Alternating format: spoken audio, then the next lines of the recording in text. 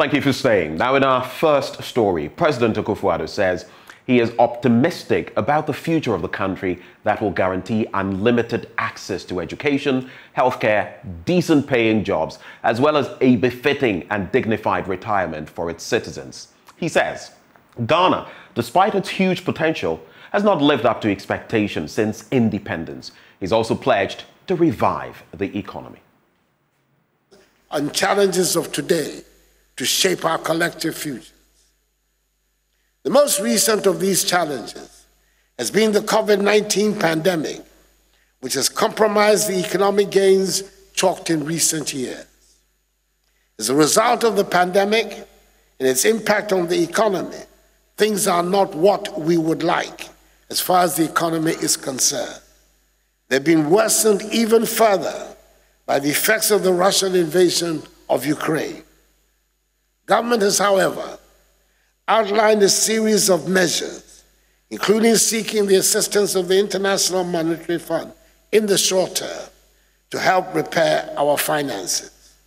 I am confident that we will revive and revitalize the economy and put our nation back on the path of rapid economic growth, a scenario we had become accustomed to in the last 3 immediate years before the pandemic struck. This is a solemn pledge I'm making to you. I remain resolutely optimistic about Ghana's future, which I continue to believe is bright. The Ministry of Transport has ordered for the refurbishment and inclusion of the Elmina Fish Processing Plant into the Elmina Fishing Harbour project. Sector Minister Akakpo says the €105 million Elmina Fishing Harbour being built will be incomplete if the fish processing plant is not operational. The $11.6 million fish processing plant, which was commissioned in 2016, has not been operational, but was reduced to the molding of iced blocks. In an interview with JoyNews after inspecting the fishing harbour project, Mr. Isiama assured that the harbour project, when completed, would augment trade in the central region. The Transport Minister toured the facility at Elmina to acquaint himself with the progress of work there. Akakpo expressed satisfaction with the rate of work currently ongoing at the site and asked for the abandoned Elmina fish processing plant to be included in the design of the harbour. According to him, the Elmina Fishing Harbour will not be complete if the fish processing plant built about 6 years ago is not incorporated in the plan. We cannot have this facility fully functioning without the fish processing plant. It is because of the existence of this processing plant that in the new construction we do not include it. So if there's a problem with it, we need to refurbish it. We need to make sure that it works, because we cannot have a fishing harbour without a fish processing plant, which include coastal and other things. So we need to have it ready. This is a fishing harbour. This is not a landing site. Right. We have 2 fishing harbours in this country already. Right. We are upgrading this place into a fishing harbour. We are not doing a landing site. We are upgrading this place into a fishing harbour. Right. We have a secondary fishing harbour. We have a fishing harbour. Yeah. There are 2 fishing harbours we are building in addition, here and Jamestown, in Accra. And this place is going to be handed over. They will finish this fishing harbour latest by the first quarter of next year. On the controversy of the promise of a harbour in Cape Coast, the minister indicated that the Ghana Ports and Harbours Authority has a master plan within which ports are sited, and within the coordinates, it's Elmina that's most plausible for the siting of the harbour. He explained that when the harbour is completed, it will serve not only the people of Elmina, but the people of Cape Coast and all parts of the central region. He said he will build a port in Cape Coast, Bawa, Elmina. But in our GPHA master plan, we name ports according to our coordinates. And if we say we will build a port in Cape Coast, not exactly, but it's an enclave. But these are, for me, it's not a substantive matter that for me to do. But the most important thing is that what he did promise is actually being manifested. That he was going to build a port, and that's exactly what we set out ourselves to do. And because of the COVID, this project has delayed a bit. And I need to reiterate this point. I'm praying that all day they will appreciate what government has done for them. This is the president who has set out himself to develop this country, not according to his electoral fortunes. Everybody knows that Elmina is one of our best players when it comes in terms of election. But so far as it's concerned, he's been voted as a president to develop this country. So whether the people vote for him or they don't vote for him, he has a mandate to develop, and that's exactly what he's going to do. So when people out there cried out, the president said he was going to build a port for people of Cape Coast, he hasn't done it. The contractor for the project, Wim van Hoof, explains the work done so far by the Bell Sea Limited Ghana Limited, the contractors for the project. Well, first of all, it's called the Elmina Fishing Harbour Rehabilitation Project.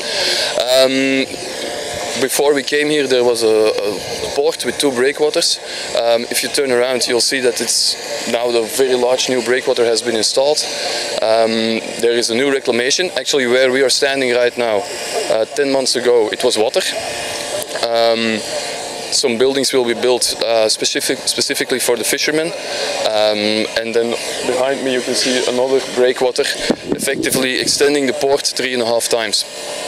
Reached almost 90% completion. We've done our major scope, the breakwaters, the reclamation, where we are standing now. We are almost finalizing the quay wall. When they intend completing the project and subsequently when they are handing it over. The €105 million project is expected to help shore up the fishing businesses of the people of Elmina, Cape Coast and the Central Region. Reporting for Joy News, Richard Kwejunyako, Cape Coast. Let's talk now about the National Service Secretariat, which is asking for an increment in the allowances paid to service personnel. Executive Director Osei Esibe-Enchi says the proposal is awaiting approval from the Education Ministry. He was speaking at the National Service Personnel Association's mini-congress in Ho.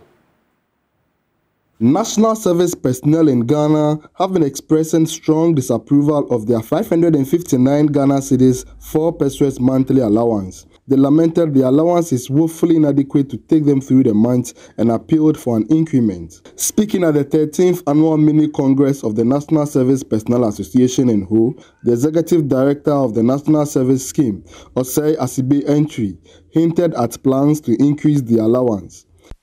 We've gotten all the demands on us from the new executives, especially about seeing that your allowance is moved up. To your information, the board, we've sent it to the board has given us the approval, so we sent it to the appropriate quarters. That is, we sent it to the central government for government to look into your allowance issue. So rest assured that very soon you also smile as others are also smiling. He detailed that the scheme has changed its mission statement to mobilizing for employment, positioning itself to help resolve graduate unemployment. For all these years, the mission statement for national service was mobilization for deployment. But with the support of my directors, then together we brainstorm and have changed the mission statement for the simple reason that if you base your argument and you analyze the first mission statement, it was only positioning us as a conveyance belt. We were just picking and taking the class league from the university, then deploying them to the various user agencies. But now that we have changed the mission statement, it has given us a duty, it has given us a task, and the task is that we need to support the central government to be able to solve the unemployment situation.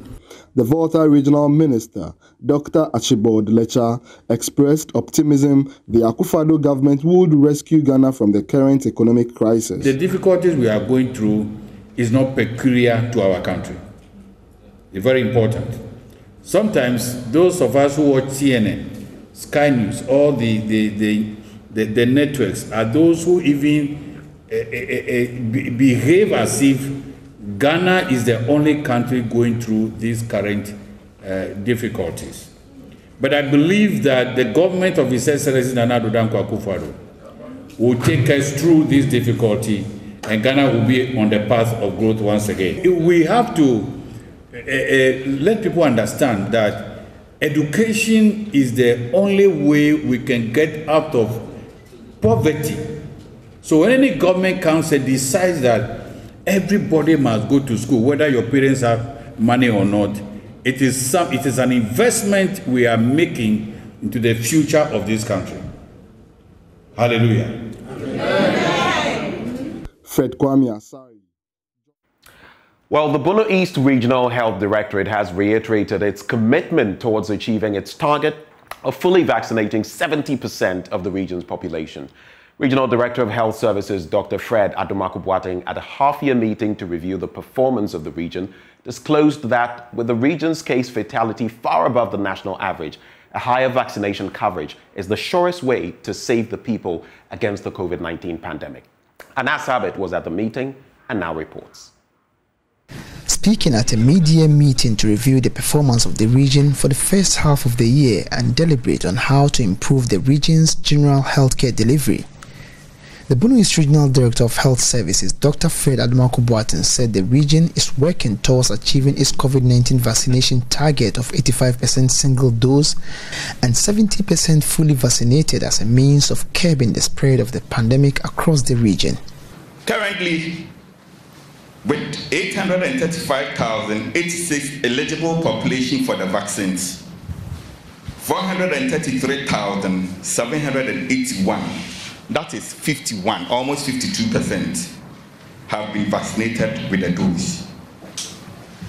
And 326,032, that is 39%, are fully vaccinated. Mr. Chair, the question that we have been asking ourselves, how do we reach the target of 85% single dose for Bono East? And how do we also achieve 70% fully vaccinated? Because you can see from all the figures that we are discussing that the game changer over here is the vaccination exercise, among other things. And therefore, looking at the nature of Bono East, there is nothing that we can do in a quest to overcome this COVID without actually increasing the uptake. Dr. Fred Adumaku-Boateng is optimistic that with the numerous challenges facing the region in terms of logistics and resources, a wider COVID vaccination coverage will help protect the region's workforce. You know the challenges that we are having as a newly created region. We are less endowed in terms of equity, infrastructure, human resources. We are lacking. Even within Bono East, we are having that challenge. So the low-hanging fruit that we can really address is the having higher coverage for the COVID-19 vaccines. If we're able to do that, then it means that should we have any wave or surge, then we are well protected. Chairman of the occasion and director of the Kintampo Health Research Center, Dr. Akakpo Asante, on his part expressed concern with the increase in the number of hypertensive cases in the region. In our next story, the executive director of Nuclear Power Ghana has revealed that Ghana's nuclear power plant, when completed, has the capacity of generating 1,000 megawatts of electricity. Professor Stephen Yamwa was speaking at a workshop for selected editors from where Adum TV's editor Martha Quensil Aqua now reports. Two of the workshop focused on writing about basic science and technology, understanding technical issues, as well as basic safety, safeguards and security requirements of nuclear power and safety concerns of the public. Delivering his lecture, the director of the Nuclear Power Institute, Professor Seth Deborah, noted that nuclear power is safe as the conception through management and decommissioning are properly regulated. Go to the etymology of education, it comes from the word "educo," is to draw out. So everybody has his or her, we call it the bent of the person. What the person is good at. What is your passion? And then, based on that passion, the teacher needs to draw out that passion. And you build on that passion. On the concern of the level of radiation humans are exposed to, the executive director of the Nuclear Power Ghana indicated it largely depends on the dosage, but most people ordinarily will not be exposed to dangerous levels even if they work at the nuclear power plant. On capacity, Professor Stephen Yamwa revealed Ghana's nuclear power plant, when regulated, could add 1,000 megawatts of electricity to the national grid.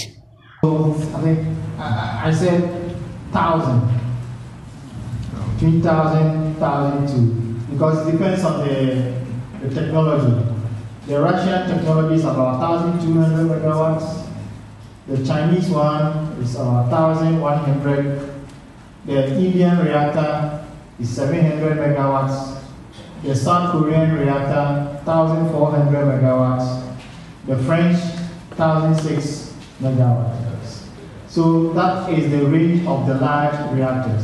Engineer Dr. William Amuna, who is the technical controller at the Millennium Development Authority and former CEO of GRIDCO, in his presentation on public safety and environmental concerns, urged operators of Ghana's nuclear plant to ensure there is maximum security at all fronts, including picking only the best engineers to work at the plant.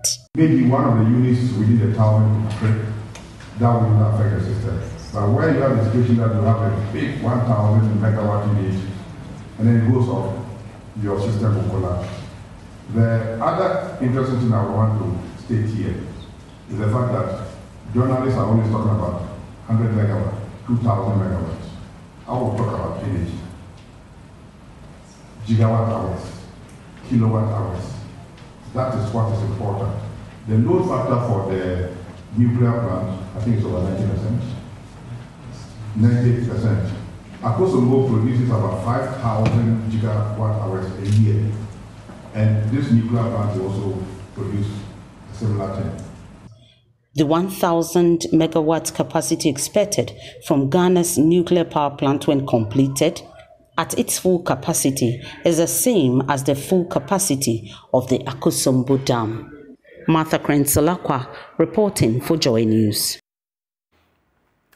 Now, the CEO of the Microfinance and Small Loans Center, Maslok, Abibata Shani Mahama Zakaria, wants parents to take advantage of government's free senior high school policy to give their girls a better education. She said this at the Glitz Africa Female CEO's breakfast meeting. Sarah Mensah's report is now read to you. So, in my case, as a 12-year-old, as Honorable Doku has said, mine was a very typical one, growing up from the northern part of the country and being a Muslim girl, but fortunately raised by someone who was an educated person, educationist, and a politician. Chief Executive Officer for Microfinance and Small Loan Center, Abibata Shani Mahama Zakaria, sharing her story with young girls at the Glitz Africa Female CEO's breakfast meeting on Thursday in Accra.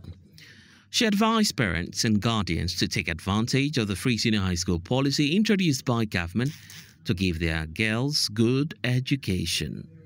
This, she believes, can help develop young girls into future leaders and break the stereotype that women are not capable of doing jobs dominated by men. In their time, they are fortunate enough to have free education at the SHS level. Gone are the days when people didn't have those opportunities. So as much as possible, I am appealing to parents of young girls that they should encourage their girls to be in school to the level at free SHS. And thankfully too, apart from free SHS, if they are not able to go to secondary school, we also have the technical vocational schools.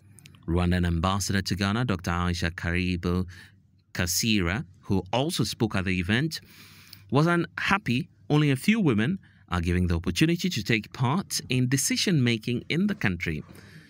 She also called on government to expedite the passage of the Affirmative Action Bill. I think about only 3 weeks ago, the Parliament of Ghana, the Speaker, and I think he led a delegation for a study tour to Rwanda. And they have signed an MOU. I trust and I hope that I think from there we'll exchange notes. I mentioned to you that when I came to Accra the first time, I saw the hard work of women. And I knew they had the key to really the socio-economic transformation. But as long as they are not in positions of leadership, there is a disconnect. That is what it is globally. So I think we need to lift that kind of power from there, put it in decision-making positions, and support it. Women are quite central.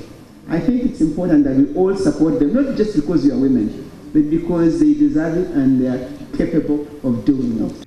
Founder of Glitz Africa magazine and organizer of the CEO's breakfast meeting, Claudia Lumo agrees the bill must be passed quickly. I believe that when women are in certain positions, things are done and done well. I mean, capable women, when you put capable women in certain positions, things are done and done really well. I mean, and us not passing this affirmative action in all these years, I mean, see what Rwanda has done with years. I mean, different countries, we've seen successful stories in other countries. That why the delayance in Ghana? And imagine with even the little or the minimal women that we have in parliament or we have in businesses, see the progression that's happening. So imagine if we had even 30% of it. Sarah Mensah's report for Joy News. That's how we sew it up for the news, but up next we serve you the news review. Do stay.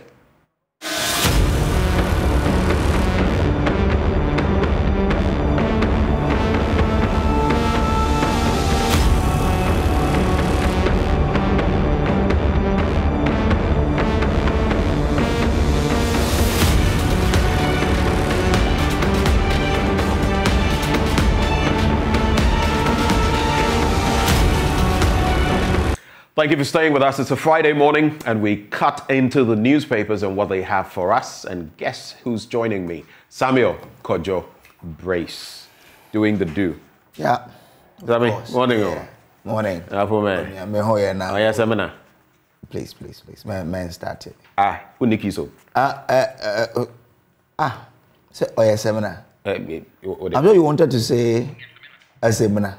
A seminar. But some once they hear the seminar, they think it has to do with it. No, I'm sure you so a seminar, is that what you are asking for? You wanted to say Kedia? No. Not your own. You know those who say on your seminar. Or you people, you also say a hunter, we also have the way in there. Which one? So what is the hunter rendition? Of what? Of what I said. I didn't even hear what you said. You're just being unnecessarily. Why are you being mischievous this morning? No. What I mean, seminar. In my language, when we say a seminar, it means what are you saying? A seminar. A seminar. So like you say something to me, and I'm like, a seminar. How do you say good morning in your language again? Memoahe.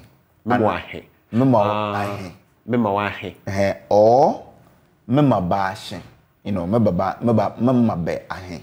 Membabashin or mawashin and mawahin. So if I want to say good morning to you, I say memao ahin. But if I want to say good morning to all of you, membabe ahin.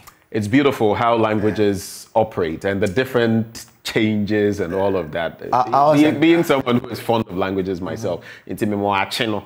Good. Memoahin. Good. So our good. So we say Colombia for egg. Oh. Kosia nchefua Colombia. Hey. So ours the Nzima and Brosa and our win. Similar. Do you speak any Nzima? Yes, a little. So like Kode, Bete, Mukosuanu. Mukosuanu means I'm going home in Nzima. Ahanta will say Muko. So you're pretty adept with Nzima. It's not a big deal compared to the Ahanta. No. When you speak, I'll hear everything, but I can respond. I can speak some, not all. Right. Like the Nzima person will also hear everything I say, but I cannot speak it. Kind of like the Dangbe. Yes, I should think so. Like twin sister language. Right. Ours is a sister language to Nzima, Awin, Brosa. And then there is one tribe in Ivory Coast. I've forgotten their name. Enyin. So the 5 languages are similar. Anyway, so very interesting lessons we're getting this morning from the man Samuel Kojo Brace. And now that you mentioned the Ivory Coast, you know a lot of them also, I mean, there are interlinkages. Yeah. So, for example, Freddie Mayweather, you would see that in some of his songs. You would hear Nzima. Exactly. Because of they are very close. Yeah. And Nzima is my brothers and sisters will forgive me, but you know, at the point they are abroad. Remember to bomb wow. Yeah, abroad was Ivory Coast, so a lot of them are going to Ivory Coast. Yeah, so please, I dissociate myself totally from these comments. They won't be angry. You can only accuse a certain Samuel Kodjo breaks. But on that note, I think he's up to mischief, very mischievous. So let's get into the papers. I have the Daily Graphic, Daily Guide, the Custodian, and the Accra Times. What do you have this morning?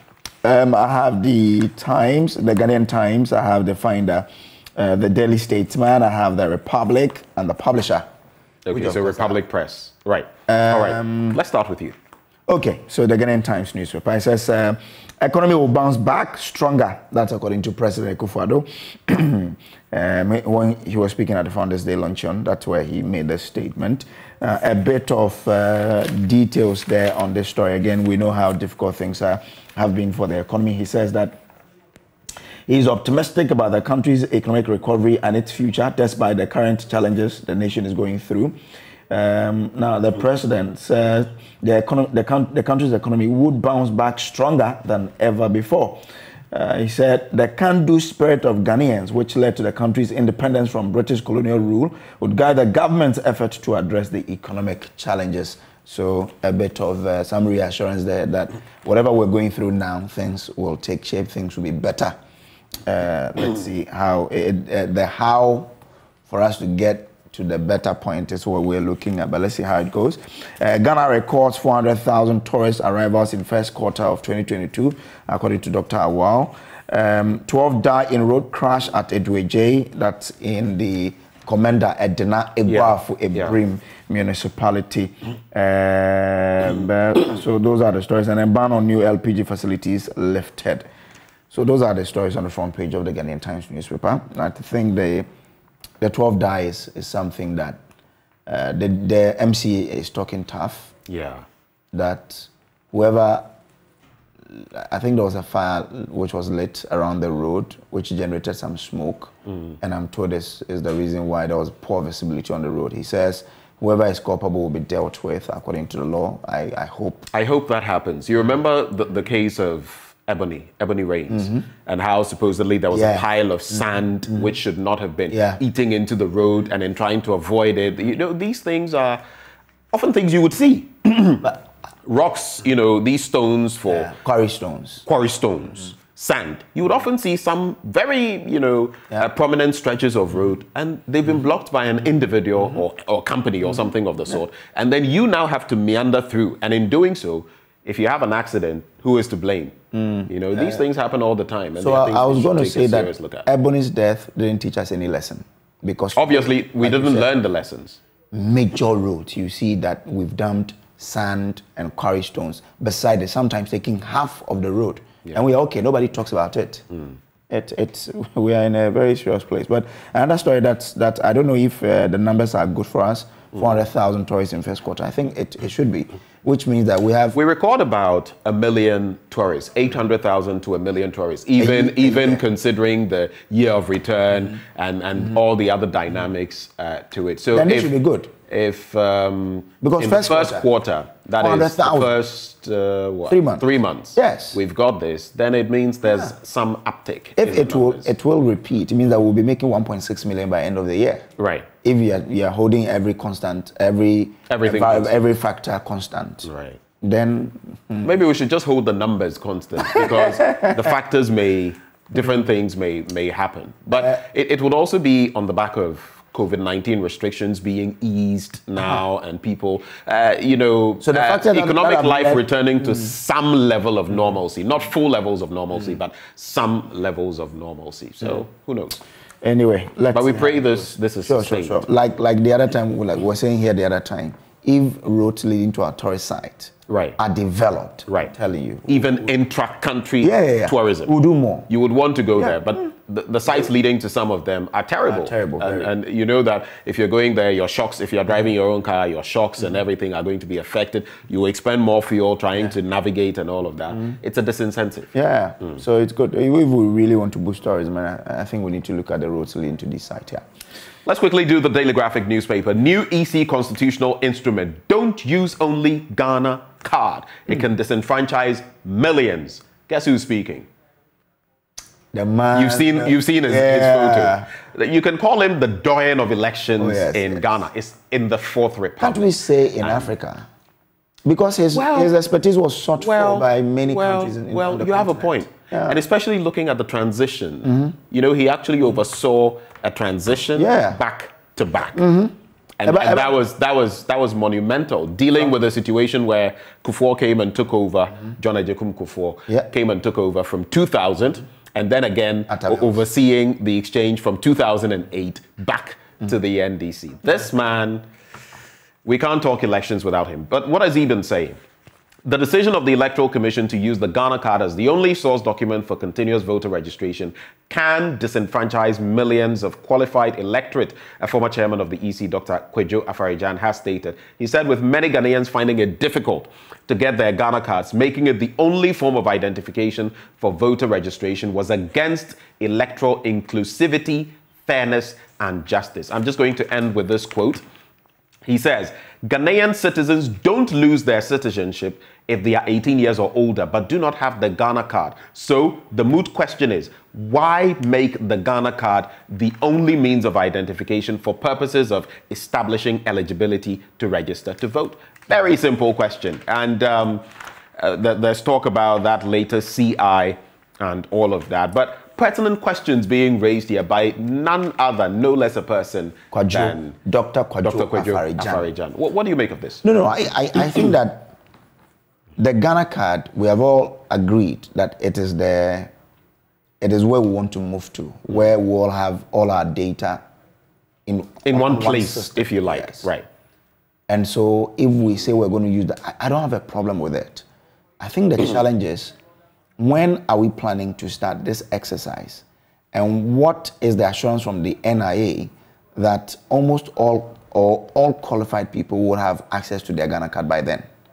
Because I think that we have to get to a point where we say Ghana card is what we're using to do most of the things. Right. Because look, when we're able to build this system very well, the benefits are huge. And we agree. I mean, you know, we've had times here talking together with Bernice, together with you, about the relevance of this. No one can take that away. I mean, administration in and out, they've tried to do this. The NDC attempted it. I mean, they did something, but it did not culminate in what we are seeing now. So it's progressive. But the point is the progressivity or progressiveness of it. We shouldn't rush certain things, especially as the system is not yet what we would want it I am asking to be. The question. So progressively, when are we looking at using this Ghana card? Now we are told some a little over 15 million people have access to the Ghana card. Right. 16 point something million of the cards have been printed. Right. Okay. How many people are the census we did? How many people are eligible to register for the voters ID? So, or to be part of the the voter register? Because it's not the entire population. Exactly. Right. So if we know the number of people who are expected to be part of the register, and we know how many of such have had their cards given by the NIA, the remainder, what is the plan by the NIA to issue those cards? I think that's the tricky bit, because even in response, in a related matter, the same re-registration exercise, Professor Ken Atefua, the CEO of the NIA, made a very important point. He says, this is a continuous process. We are not bound by timelines. And it makes sense. Okay. Looking at the constraints we have faced, looking at the queues we have seen, looking at, I mean, the different dynamics, logistics, accessibility, and all of that. I mean, there are people, for example, who registered for their cards so many years ago, and maybe because there was a town close to a major city, it wasn't put into the system correctly that they registered in this town. Rather, it was just the city, maybe Takrady, that was put there, but there was a town close to Takrady, and now they don't even know where their cards were because their cards went elsewhere. Now it can't be found anywhere. So there are all of those dynamics, but the point to be made is between now and 2024 as well, there are a lot of people who are going to turn 18. There are a lot of people who are going to be within that age bracket who would require the Ghana card, which is why in conducting any such exercise, we must be sure to ensure, repeating that line, that what Afari-Gyan is suggesting here does not happen, that we don't end up disenfranchising anybody. Already on the back of Saul, the Santro Kofi, Akbafu, Likpe, and Lolobi areas, that dynamic in there, which is a different matter. We have ended up disenfranchising some people. But let's not have another situation where, on the back of the Ghana card, someone could be disenfranchised. But do you know that on that score, then there can never be a time where we will say that we're going to use only the Ghana card as a source of proving your nationality. Because, which is why Dr. Afarijan is saying you maybe, since you've not got to that point, and we should also have a mechanism in place so that once, for example, you see, I always make the point about the vice president saying from the cradle to the grave, more or less. You have your Ghana card, so you are born, you get a number, unique number. When your biometrics are formed, they are taken, then you get your card. And then the process follows from there. That we have a sort of rolling system so that if that system works, over time, when you turn 18, there's even no need for anyone to say that the system recognizes you are 18 and you are qualified to vote. But we are not there yet, which is why maybe using the Ghana card as the sole document to acquire voting rights is problematic. But you know that from now onwards, if we sort of do 2 national ID cards at a time, that means that we are still not eliminating the other cards. But why would we need 2? We are putting everything on the Ghana card. You have your voters, you have your passport, if you have a driver's license. All of these data is on that system and on that card effectively. So why are we saying that we have to use 2 cards to prove one's nationality? I am thinking if we want to go by this, we'd have to wait for it. Obviously, before we can. I am thinking that it's the processes where the EC and the NIA should agree on a certain line or a certain way of handling this, so that the 2 entities, if I come to register for the voters and I don't have the way I'm going to testify guarantee my nationality when I'm registering for the Ghana card should be that same process where I can probably say I'm going to testify for my nationality when I'm registering for the EC's voter card.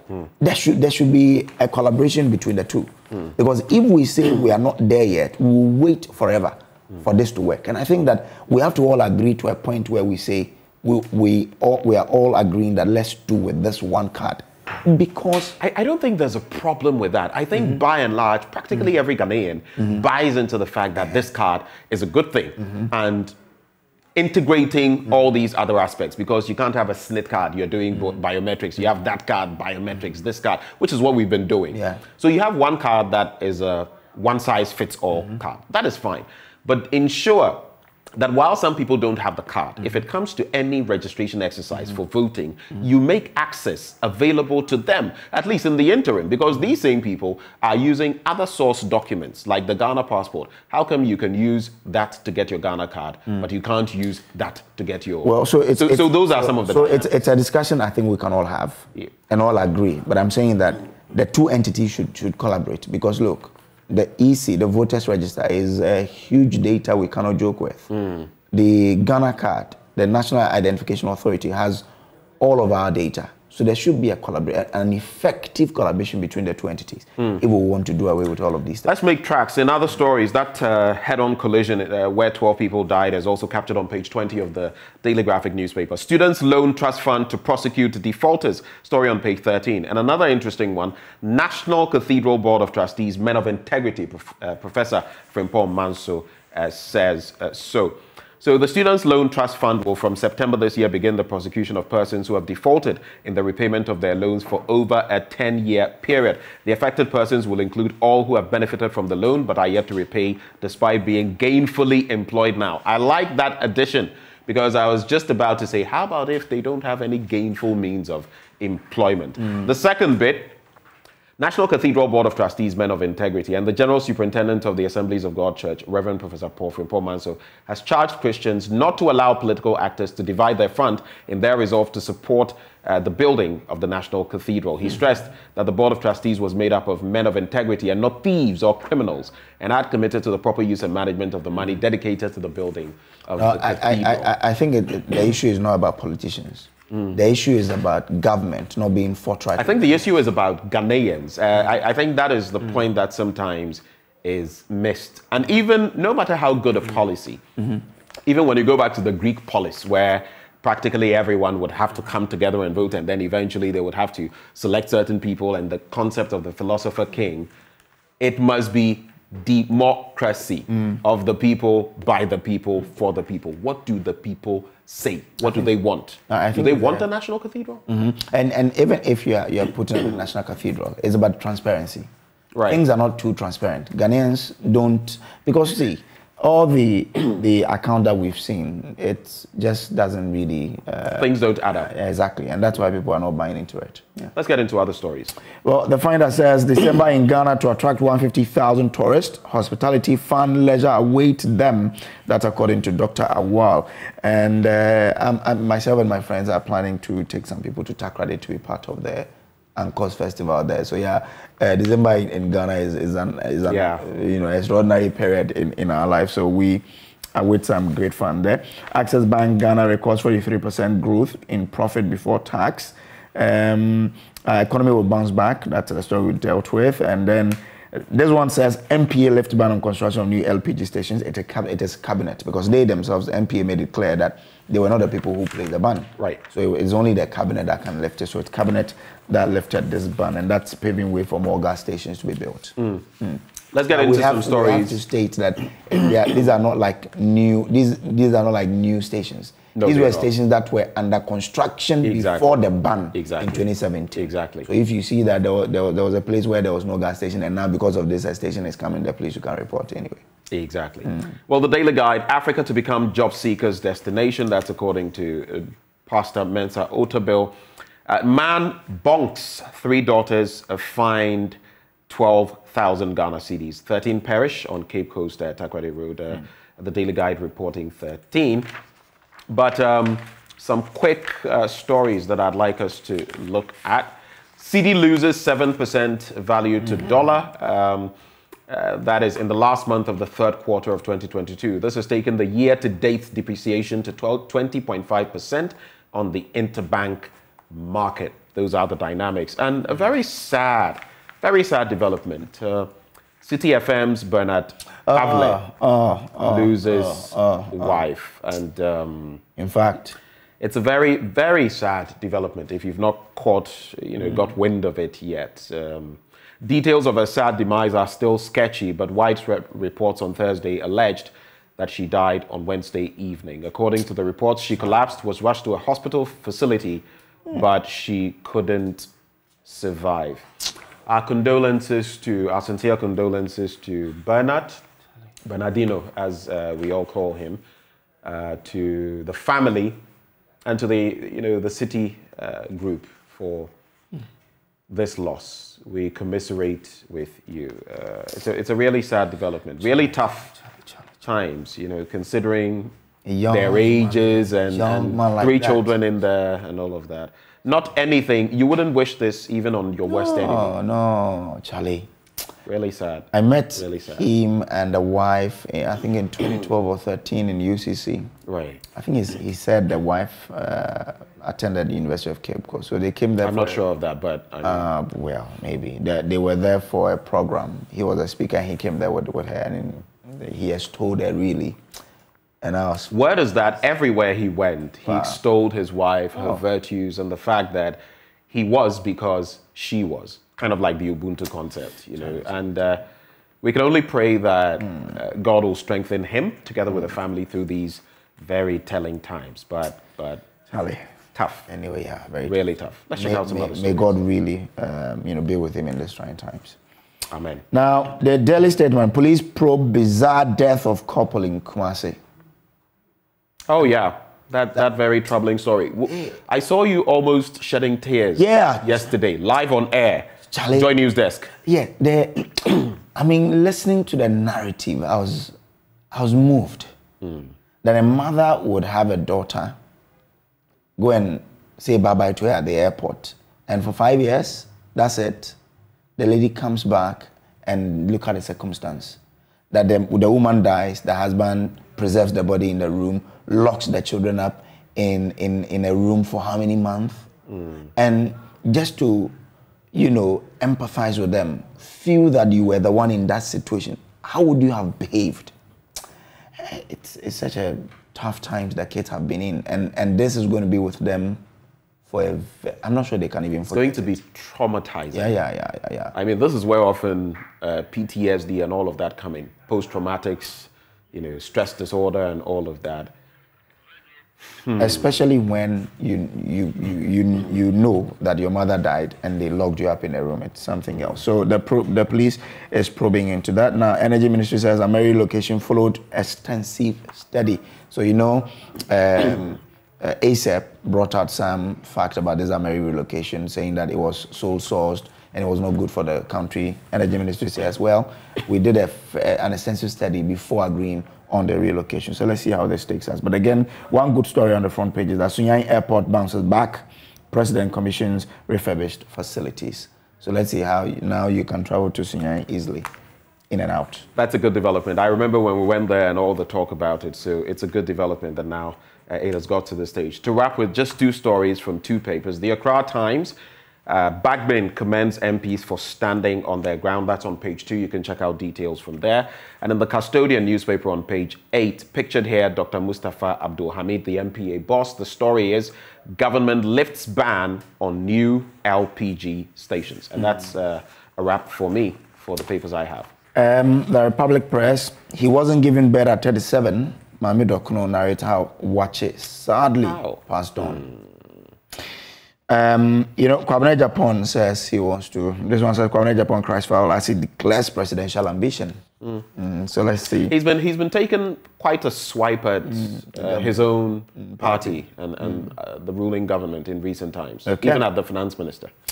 Electricity and water tariffs to go up from September 1. So prepare for it. Are you ready? Not ready. Even this morning I was complaining about fuel. Charlie, I went to fill up and I was like, no.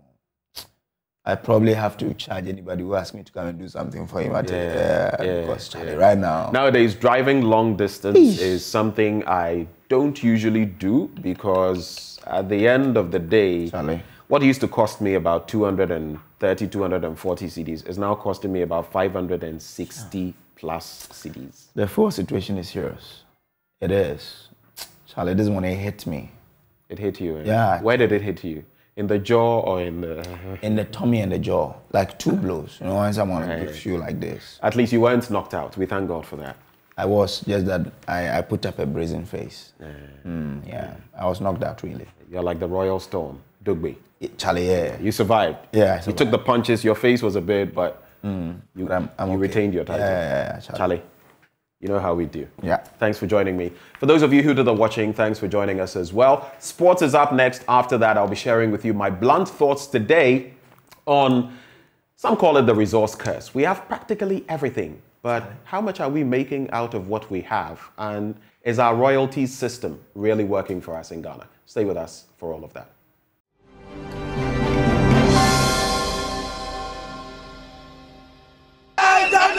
For your country, the nation demands your devotion. Let us all unite to abortion and make 4th August 2021. A movement that started only as a social media hashtag, Fix the Country, had metamorphosed into perhaps the biggest protest organized by a non-political group in Ghana. A movement of ordinary citizens was now demanding strict accountability of its government. I think that's very important that we show that we reject the attitude of the government and we want to create a culture of dissent. It's important that we create a culture of dissent. We show our disapproval. We are tired of the lies. Article 71 office holders are lies. It is bogus. It is a calculated attempt to steal us. We are tired of the mendacilloquence, the zabanism, and the political prostitute. Their plan was to spread the protest across the country. Today, August 4, is a rebirth of Ghana. And this in itself is a manifestation of that rebirth. But this is not the end, this is actually the beginning. We are all hungry in this country, and we won't allow tribalism to divide us. From here, we are going to Kumasi, Tamale, Ho, because we want all of us to participate in this demonstration.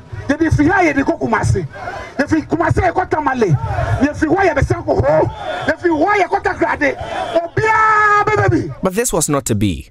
After exactly a year, a breakaway by the Economic Fighters League, the arrest and prosecution of Oliver Barker-Vormawor for alleged treasonable comments, and a general lack of activity have made the group a pale shadow of its former self. It felt like there wasn't that pursuit of the message, which was fix the country. It was just about some people giving themselves some self-importance and self-aggrandizing sort of, status. That's Chris Atadika. Because he once was a strong supporter of the group, but not anymore. Or a selected group of people. Fix the country is something that lies in the heart of every young person in Ghana. So we use our roads, we see bad roads, we feel it inside that no, this thing needs to be fixed. At a point, you had some faction of the leaders coming out to put out a statement saying they are no more part of the movement. So I blame the leaders for it, because obviously, if they also blamed our leadership for the poor status of our country, right? If Fix the Country itself as a movement wasn't able to work, it means the leadership of Fix the Country also needs to be blamed. And why did the EFL abandon the Fix the Country ship? I meet fighter Hardy Yakubu for some answers. The main thing is that there were measures, actions, utterances, clearly, consistently. And this is not just once or twice, consistently. Trying very hard, to push the message in a way that clearly was in the benefit of the opposition. If we wanted to be in the opposition or to join the opposition, we would have joined it. If we wanted to join the government, we would have done so. This is strongly rejected by Fix the Country. Felicity Nelson is one of the conveners. That's completely false. This isn't something that I'm ever going to support. And if they made a lot of allegations when they had their press conference, and all of those allegations came with literally no proof. So if they're saying some persons if you tell me some persons are pushing in favor of a certain political party, who's that person? What political party is that?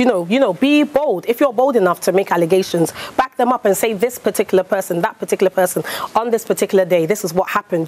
Be specific. But when you start throwing general allegations around, like, I'm not gonna, I'm refuting it, but I don't even want to spend too much time on it.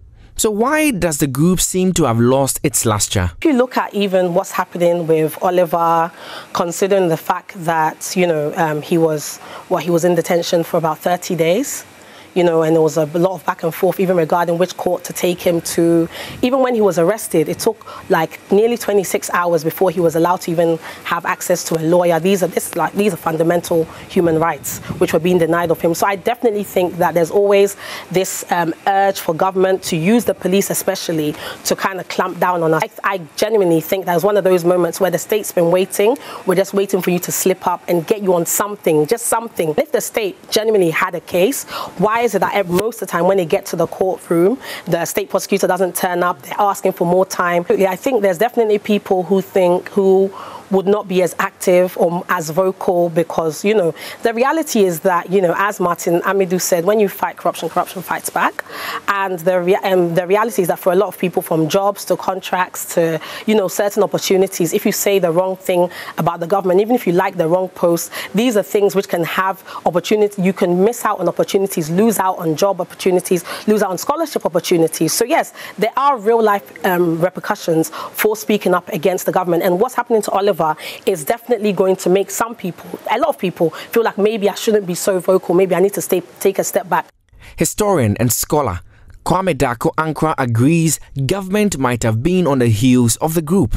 By bringing out some of the issues of corruption, issues of, let's say, mismanagement, incompetence, and so on, can easily bring the government down or make the government unpopular. So the government and its supporters will also find ways and means to undermine this group, so that whatever they say will not be what? Will not catch resonance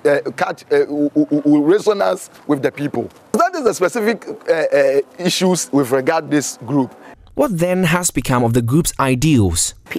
If people are speaking up against the state, even if they hate Fix the Country, even if they hate me, if they hate Oliver, and they're speaking up against the state, look, what happened in Swami? They went on they did one day of him coming over and then showing him small Pepe. Small Pepe. So the reality is that don't ever think you're not your voice doesn't matter. You just need to be you need to organize and be. If you have a unit and all of you are saying the same thing, you can win. That's the thing. Fix the Country is not about us. It's about the people. So once the people are out there going on their protests, fighting for what they deserve, what is owed to them, is a win for me. It doesn't have to be under the guise or the banner of Fix the Country for it to be a win. It's never about personal glory, Fix the Country's glory. It's about we want Ghana to be better. Whether or not the Fix the Country group has been successful with its aim, its leaders, supporters and even rivals agree on one thing: that the struggle continues, even if under a new banner name. Manuel Cranting, Joy News, Accra.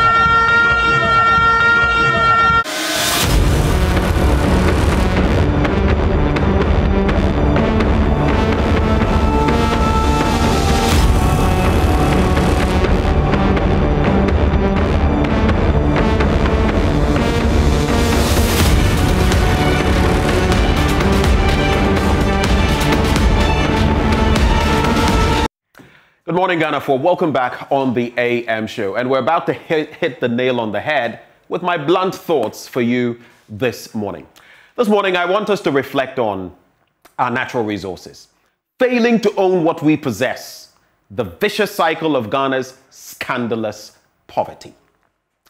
My dear friends, having resources is one thing.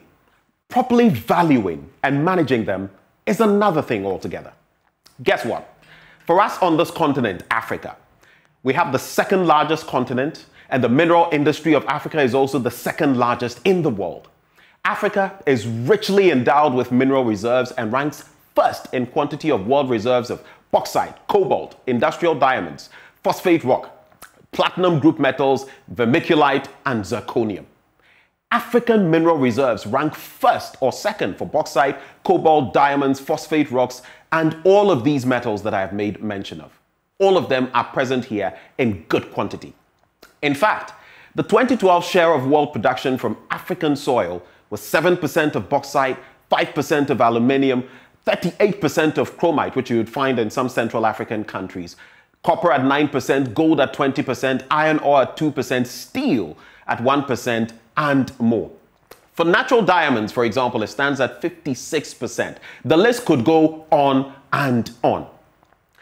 But the question is, has our continent capitalized on all this, made the most of all of these resources? What has Ghana, for example, made of all its natural resources? Is the resource curse actively playing out here, where a country has vast natural resources but fails to properly harness it for real developmental purposes? In 2012, for example, Ghana exported $5.93 billion in gold, making it the 21st largest exporter of gold in the world, while getting, guess what, only 4% of that sum in royalties. This active royalty system, which has seen us accruing 3%, 5%, 7%, 10% and the like for our natural resources, and even 10% is on the high side, is part of what ails our economy and is causing the yawning deficits that often lead us right back, pan in hand, to the IMF. But even in Africa, some countries are doing better than others. Look at South Africa, which has managed to secure better terms for its value of gold. Look, in 2012, for example, in 2020, they exported gold worth $13 billion. How much did they get out of that? $4 billion in revenue. That is about a third, if not more, of what they exported. And that is substantial. Look at us here. How much are we getting? A pittance, 4%, and yet we want to get development. That is where we ought to get to. the example of South Africa and other countries. Most of these multinational corporations operating here, mining our gold, taking our oil, exploiting them, I am sad to say, come to Ghana to explore and exploit our natural resources, cash in on them, and then cash out, repatriating most, if not all, of their returns outside of our economic jurisdiction. How then, I ask, do we expect to develop? Oil revenue royalties rake in only about 4%. So I ask, has the royalty system in force helped Ghana, Nigeria, Africa as a whole? Some African countries, like I have stated, have secured better deals than others. But here in Ghana, how can we also get to that point? We also have the other side of the equation. Poor resource distribution, which has led to fighting and insurgency in Nigeria, for example. That should point to what this trend, if not remedied, can do. Just you take a good look at Obuasi and Takwa, mining towns. How best can you describe them but as ghost towns? Look at their hospital facilities, roads, and all of that. Look at the Western region and oil production. How much has it done for the people there? How has it directly benefited the people? These entities will do a little corporate social responsibility, and that's it. Yet they rake in billions that they are expatriating year in and year out. And our leaders sit down and watch and agree to these terms. Now, guess what? We also have lithium, a wonderful product that can be used for many purposes across the globe and which is sought after by many countries. And our leaders are greedily following the same vicious cycle of the past, which will lead to a royalty system that will only benefit a precious few. We're vainly and foolishly rushing headlong into another resource ambush. And our blind leaders cannot even see this to talk of read between the lines. Here's something you may not be aware of. It may, in fact, come as a big surprise to you. Are you aware that currently Ghana is now the world's biggest exporter of yam? Just take a look at this. In terms of global exports of yam in 2021, Ghana ranked first globally. If you take a good look at this, you would see that the top global exporters of yam in sum of millions of dollars,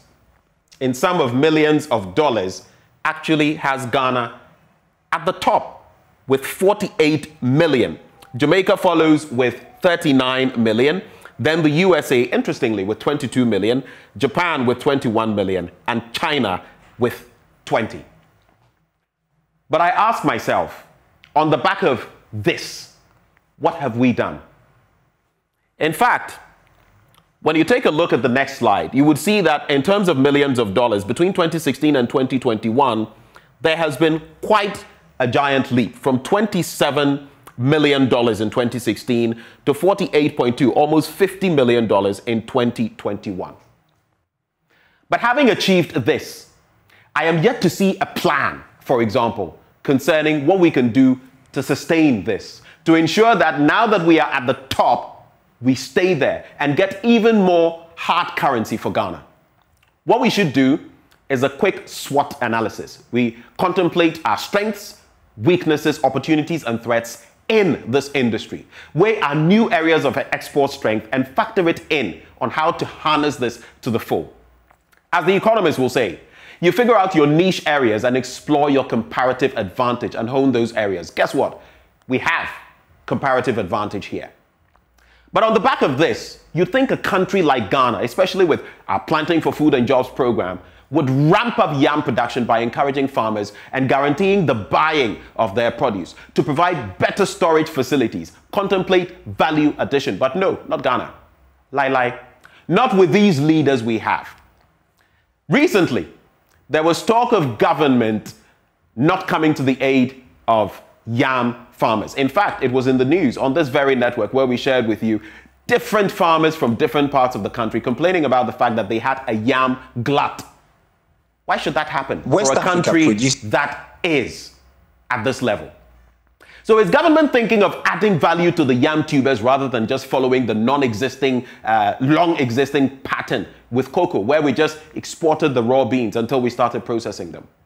In October last year, Farmers, yam farmers in the northern belt complained bitterly about various constraints that were severely impeding yam production. The farmers added that their problems were compounded by neglect of the sector by government. I can bet my bottom dollar not much is being done. And in a matter of years, if not by next year, we could slip from top spot, especially considering that we are facing our own feeding challenges for our own population by way of availability and cost. But before I go on, as you could see in your background, that was that report recently on yam farmers with vast stores of yam going waste. Why must this always be our script? The Malaysians got oil palm from us. Look today at their production levels. I ask, how can a country that up until last year had for 3 years running been Africa's biggest producer of gold, now only second to South Africa, a country which is the world's second biggest cocoa producer, a country with vast diamond, manganese, bauxite, timber, water, human and other resources, end up in these dire economic straits and have to go to beg the IMF for a bailout? How? We have the very arable land. We've not capitalized on it. We have lithium now. As always, the looting brigade will, as we say here, do the most. And Ghana, Mother Ghana, will be all the poorer, even with this new blessing.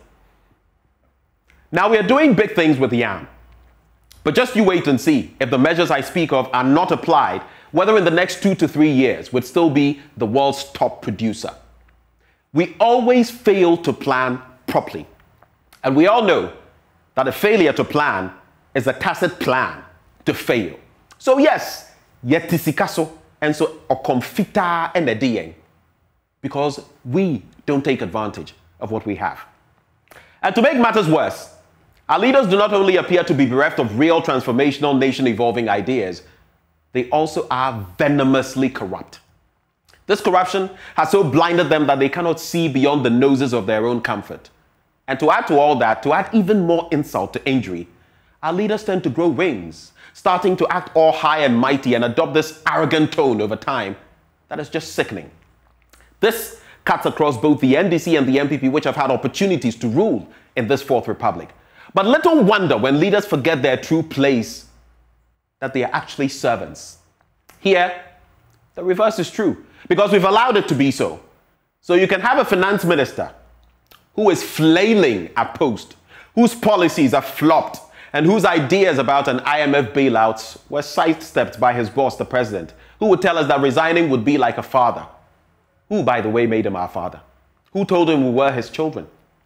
Would he treat his children the way we are being treated in this country? In any case, my father, may his gentle soul rest in peace, would not be anything like our finance minister had he been alive. That's for sure. But the arrogance doesn't stop there. You have a communications minister who very reluctantly, really, told us that she had to postpone the SIM re-registration deadline, almost as though offering the crumbs of her patience, for which reason we had to be eternally grateful. You have a broken system that has cost people so much because of ineptness, and you have the effrontery to demean those same people? Someone better holler in the ears of these haughty ones that they are paid with our taxpayers' money, that they are there to work for us, not lord it over us. And of course, when you have such vain ministers whose hubris is so big, you cannot expect anything less from the appointor himself, can you?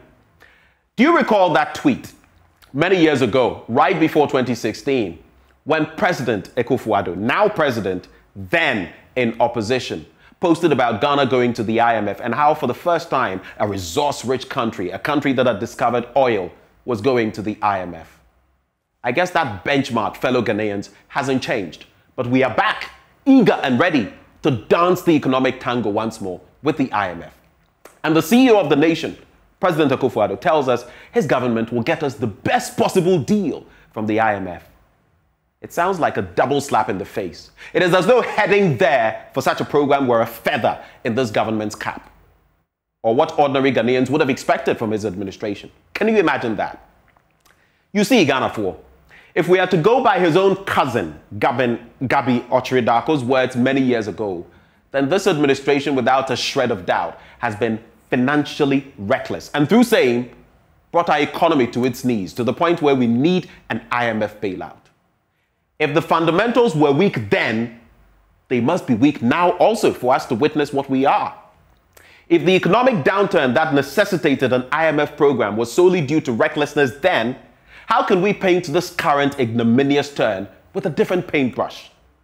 What's good for the goose, they say, is equally good for the gander. You know, be so. So Ghana, as we've reflected on all of these thoughts, I just want to, before I go to the slides, share with you something that Dr. Miles Monroe says about leaders. He says, the next time you meet any leader, ask them why they are there, what they mean to do with that position they occupy, what their aspirations are in the next 2, 3, 4, 5 years.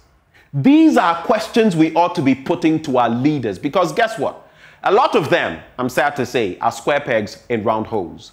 They are there because we've contributed to the party and it's time for us to milk the system, for us to get our share of the booty.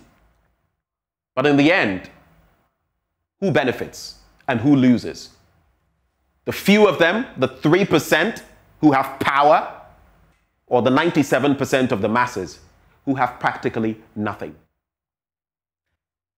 I'd like you to take a look at this as we get ready to wrap the conversation. If you look at our royalties from oil, as I've pointed to you, since 2015 till now, it has indeed seen an increment.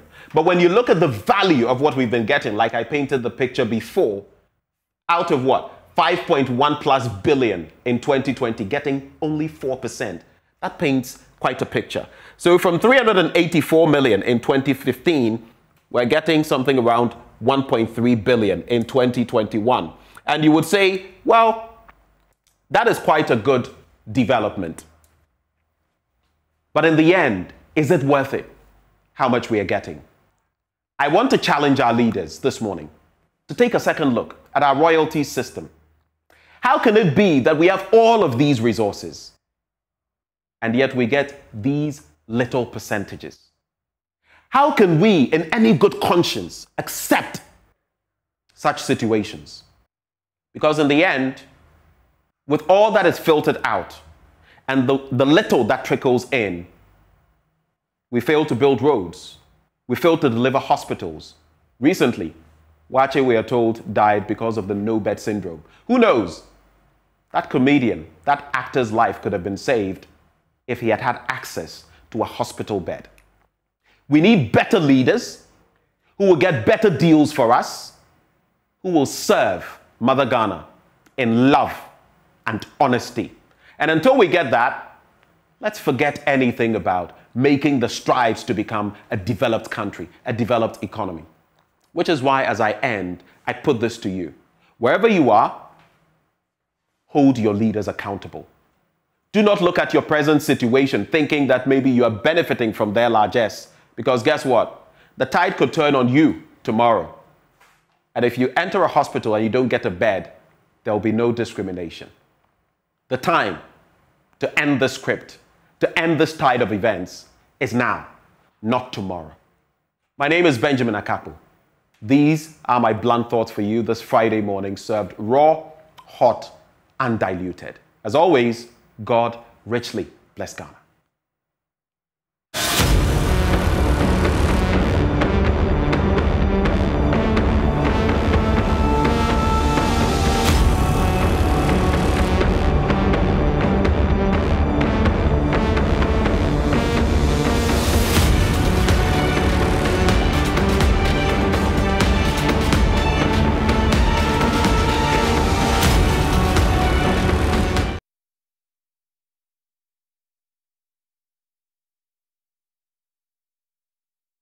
Well, thank you for staying with us on the AM show. I was just sharing my blunt thoughts, but moving on from there, we have quite the conversation coming up. It's an interaction with the chairperson of the CPP, the Convention People's Party, Akosua Frimpong Sarpong. Now, it's interesting because the CPP thinks Osajifo, Dr. Kwame Nkrumah, is being denigrated. Why?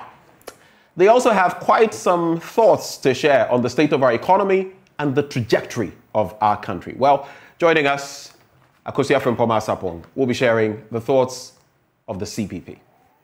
Good morning. Good morning, great. It's wonderful to be here. And morning to all your viewers across the world. Right. It's a great pleasure having you. Great to be here. So we'll be getting into talk of national life, everything that is happening from the economy to everything else. But let's start with Founders Day, which was just yesterday. Some say there's no difference. Founder apostrophe S or founder S apostrophe. And we've moved from September the 21st, which was, Nkrumah's birthday, to August the 4th, which also has its own significance as far as the UGCC is concerned. But the question is, on the back of Founders Day, why is it that you feel the Osagefo is being denigrated? Thank you. The first question should be why? Why, if it's not significant, why the apostrophe change? And if you change the apostrophe, why change the date? So you have not just a problem with the founders becoming founders, as in the plural form, you also have a problem with the change of date. Yes, because at the end of the day, what was the point, though? We have a lot of issues to look at in the country. There's history, and we all know, even if yesterday is gone, just yesterday, the history, there's nothing you can do about it. You can only do what you do today and then change the future. But when it's done, it's done. So when it comes to history, every one of us have our place in history. That's what I think. Every one of us. Is Kwame Nkrumah being robbed of that history, completely. Do you think? And why? Why trying to squeeze everybody into his cloth? Why trying to squeeze people into his space? Every one of us have a space and a place in history. When something is so clear and glaring at you, and you twist it and you try to change it, then it feels like you've twisted history. And when you twist history, it would have to be straightened, because that's not why everybody has his place. We all know Busia, Dankwa, all of them, they have their place. And we all know where their place is. But when you try to change founders and make it, you might feel like others contributed, and definitely others contributed. How far do you want to go with the contribution? Osagefo himself, who clearly, that one you can't dispute. That's what I'm saying, we all have our place in history. Was the father and the person that negotiated the independence with a political party, and that party you can't change it to make it into UGCC, was CPP. And that Convention People's Party, if you want to go that far and take it from the 21st September, then leave it at where it started, which is the 12th of June, 1949. But when you go back to 4th August 1947, what's the point? You understand? You're just trying to create history when it didn't happen that way. So is it all politics at play? Absolutely, because yesterday somebody called in, Nana Obri, said, why should CBP be talking? Because after all, we don't have parliamentarians. And so, in other words, if we had parliamentarians in parliament, it wouldn't have gone through. That's clearly what it means, because it was a parliamentary decision. It wasn't anything that the people of Ghana said, let's change, because the people of Ghana know the history. Right. And here is the point. UGCC is United Gold Coast.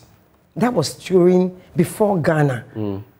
The Gold Coast map and the Ghana map is different. Who do you actually... After the plebiscite, right. You understand? So you cannot go that far. It's just but is it not mere semantics? It is the same, yes, you could talk about Transvolta Togoland being added to Ghana, but it's the same more or less geographical boundary that is Ghana today, which was the Gold Coast. The nation Ghana, the nation Ghana is not the same as with the Gold Coast as it is today. I agree, but I'm saying that by and large, what was representative of Ghana or the Gold Coast then is by and large what we see in Ghana today. That's my point, though. The point I'm making, though, is that when you are talking about a founder of a nation, you must look at the picture. You cannot just deduce that, oh, some people thought that, yes, it should have been A, B, C, D. At the time of independence, who said we should wait? Who said we should have? Who was begging the queen not to give us the independence at the time? Was that really what happened? Because it was simply, you know, a contest of two ideas. Those saying self-government in the shortest possible time, which was the rest of the members of the UGCC, and Nkrumah, who was saying self-government now, which led him to go and form the CPP. Please, let's look. Let's. Today you are here, I'm here. Okay, because it's happened. You might think it would have happened. Where is African Union? Where is it? You remember? It's now the AU. No. So where is AU? Outside paper, where is AU? Do you have AU? Do you have any unity? Even in ECOWAS, do you have unity? Can you even get here to go to Togo and go anywhere without any boundaries? The point I'm making is that independence now and independence gradually makes a huge difference between us not having united Africa. As to compare, on the day that Osagyefo stood at the United Nations and spoke about unity, Africa must unite. If you look at the passion and what he said, it was clear that he was ready and he thought we should be ready then. And some people thought it should be ready and gradual. And the same way today, we don't have it. I'm telling you that it's the belief system. It's what you think as at that time that makes you take a step. And you know what? You see what you discussed today. Right. You see what you spoke about. How Ghana is where it is, even in terms of our resources. It's because there's some people who think that we are not capable, that we should wait for the right person should train us, to get us ready, to give us what we need, because we can't do it by ourselves. And because of that belief system, you would always go back there to ensure that give the person your gold, your diamond, because they are better. They have the machinery. But if you think for one moment and realize that you are capable, you notice that the goal that you have is even more powerful than the equipment. And therefore, you cannot and should not make any arrangement that does not give you a much higher portion of your gold or your all. You can't, but you can only do that if you don't believe in yourself, if you think, and it's psychological. And of course, recently we were talking about, Mr. President was talking about, you know, how much it cost us being colonized and how we need reparation to be done. I don't know what your take is on that, because I feel that where we've got to, reparation likely would not come, at least from the trajectory we've seen from these Western and Eastern powers that came here and colonized Africa in the first place. And I don't even feel that it's something we should be touting too loudly, because no amount of reparation can repair the damage that was done to us over the centuries of, you know, colonial rule. But let's quickly look at this.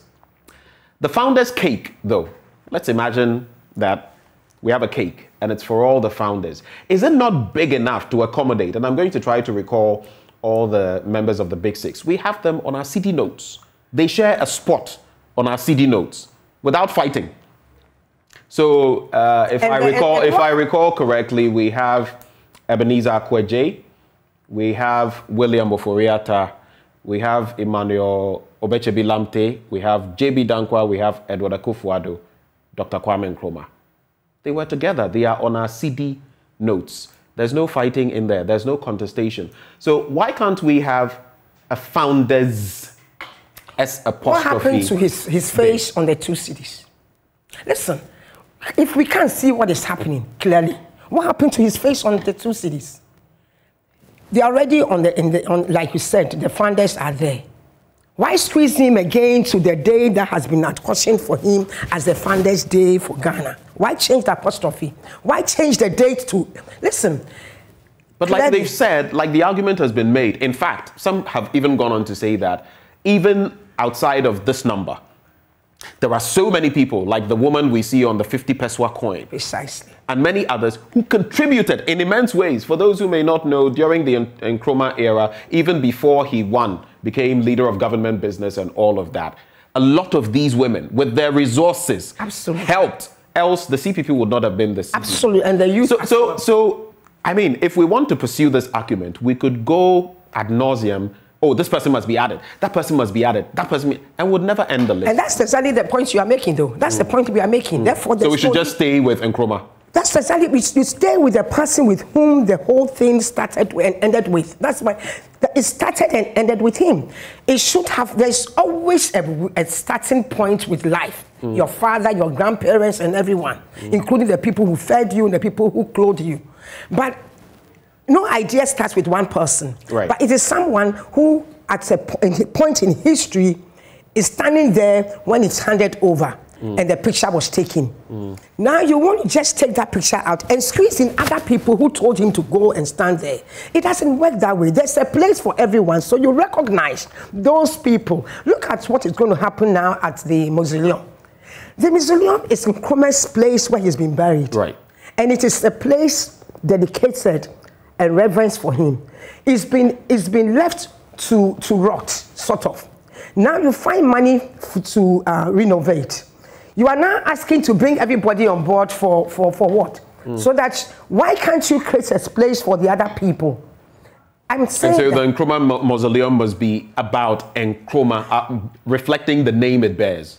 Reflecting the name it bears, plus the reverence that it is for that place. And we should not now try and squeeze in everybody else. I don't even think that if we can consult our ancestors, they want that. It's not necessary. Some have said that, bringing in all the others, some of whom, dogged Nkrumah at every turn, some of whom allegedly tried to kill him, you remember the bombing in Kulungugu and other things, is a travesty. Absolutely. As far as, do you agree with that? And it's the same mentality. The mentality is that anything in Nkrumah, and even including the books. Look at the textbooks that we had to fight before the lady pulled some of them out. I was about to get into that. Yes, everything in Nkrumah now has to be placed at the back burner. They want to make sure that they... Who are they? The UP, we know who they are. We know the current government. Who was the one that actually helped to get Nkrumah's name there. There's nothing they can do. That's what I'm saying. When you twist history, it will be straightened. This is twisting history. To just because you have the power. When you have power, you're not supposed to use it to sit on people. You're supposed to use that power to lift the others that you can. Everybody has its place. In Nkrumah, you cannot squeeze down Kwabuzia and everybody into the space of Osadifo. I don't even think they would have done that if they were alive. Is it only about founders? Is there no other ways and other areas that we can teach what these people also did? Because they are all our fathers who also contributed to Ghana as we have it today. But why say they founded Ghana when they did not? Why say they founded Ghana when they did not? Their contributions should be what? Overlooked? No. Be placed where it is. We should give them a different recognition. Basically. Recognition, because they are not what we want to force them to be. It is not just only about founders. Indeed, now that they've forced these founders into this space, okay, and some group are saying no, because it's not the populace that did that. What's going to happen when you are not there? And I was about to ask even, progressively, moving forward, and there are more Nkrumah inclined political parties in our dispensation. Yes. I mean, that is to say, for example, that if your party, the CPP, secured power, the reins of power in 2024, you would basically try to undo everything they've done. No, we won't undo everything, but we will straighten that history. Like what? We will not say these are all found. They are not founders. For goodness sake. So at least that would change. If a CPP government came, absolutely, that would change. That would change. Would you revert to September 21, or would you go to the 12th of June? That I couldn't sit here and say, but we would definitely reverse to. I'm sure it should reverse to what it was before, which is September 21. Yes. That was what it was. Why change it? Why make it a Memorial Day and make this one a holiday? What is the point? They could have created a holiday for the big six in a different context, not necessarily as the founders, because they are not the founders. Some people say that, and when you go to South Africa, it is undisputed how much reverence they pay to Madiba, Nelson Mandela. When you go to other countries, it is same. I mean, the Chinese and Chairman Mao and others, they all have... Exactly. Even Patrice Lumumba. Yes. They all have reverence for specific leaders. But some would also say that there is the touristic aspect of it and selling your own. You don't go to South Africa without wanting to, go to, is it Robben Island, and find out what happened to Madiba there, among other things. Here in Ghana, some go as far as saying that by, like what you say, denigrating Nkrumah, we are cutting short our potential, even in terms of tourism, in terms of how we could sell the man Nkrumah, the man of the 21st century, by the way, according to that BBC Africa poll. And I'll just add this. I went to, before you share your thoughts, I went to Ouagadougou in Burkina Faso many years ago, and I found it rather curious that a major road like the Temba Motorway was actually dedicated to the man Kwame Nkrumah. For you, what does this mean when it comes to what the impact, negative impact could be of what you think is happening? First of all, let's look at the parts of tourism. The idea for turning the mausoleum into a memorial park, into Nkrumah's mausoleum, is now because of tourism. You don't need to bring all of them there to make it a tourist center. You just need to improve it and create another center. After all, the cathedral space is there. So you can take a portion of that cathedral space, it's also in a very good location, and put the other... You mean the National Cathedral? That's my point. That space from the National Cathedral is there. And it's a nice location, and it's a center location. Creates a space there for any other tourist attraction that you want to have with the other 6, or including the 6, so that if you think Nkrumah's name is what will attract people there, then add his name everywhere else. But don't change where he's lying. Don't change where he's been buried. Don't change his monument. Don't change what it is. Because I know that leaders who come to this country, and the one place they want to go is go to the Nkrumah Mausoleum. So why change that? So I agree with you. I really don't think, I think it's the mentality and that petty, there's a certain triviality that we are putting to things that are not necessary. Instead of us getting up to do what we can do for ourselves, think of what I can do to improve something. You are always thinking of what somebody else has and how you can take that thing away from that person. It's not a good thinking. It's not a good thing. Nkrumah is gone. He's already made his contribution. Nobody can change it. Yes, he came to join UGCC. Yes, he left. If he had not left, maybe we still have been like South Africa. It would have taken us about 50 years. All the way into the 90s. Before we would have gotten our independence. Like we don't have anything for African Union today. But some would also tell you on the reverse, on the flip side, that look at South Africa today, and that partly by, and this is not an opinion that I share, but at least we must look at all the dynamics, that on the back of, remaining in that situation for so long, they are far more advanced now. Is that something you can dispute? Oh my God, absolutely. When I hear such statements, it's so sad. Then what about Rwanda? Right. Why wouldn't we use the current one that we know that an African has done? No, absolutely no. That is not the truth. The fact is that when you go to South Africa, there are more the Africans who live in poverty. Look at the way they bring themselves. Is that the kind of world that we want? Look xenophobia. At the, yes. Right. Look at the way they do it. Look at the way they treat others.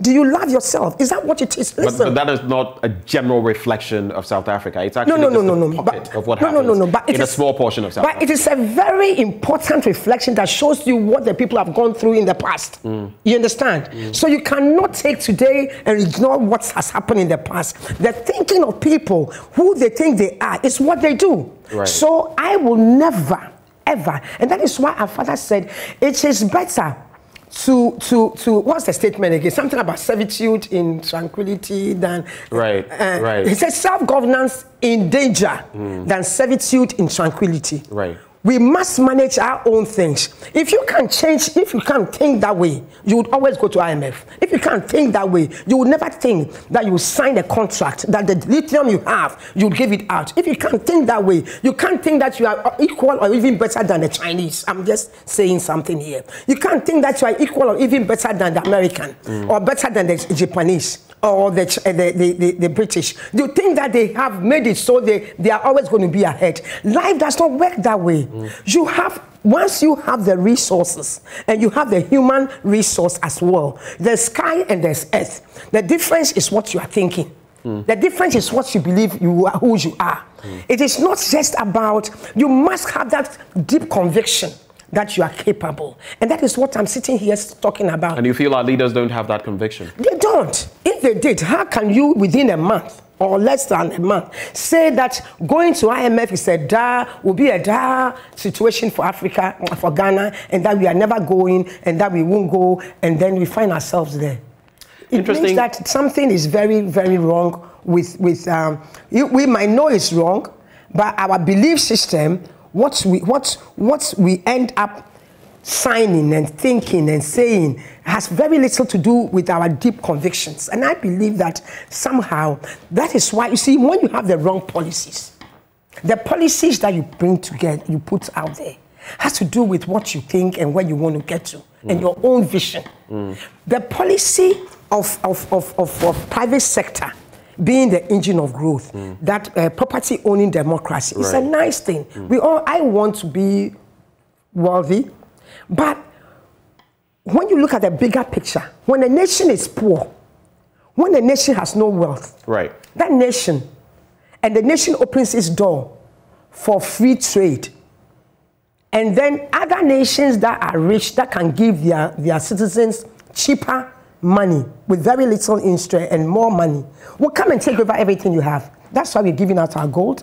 That's why we're giving out our bauxite. We are going to give out our lithium if you have it. We're giving out our oil. We're giving out even our talk time, even our data. Look at what is happening today.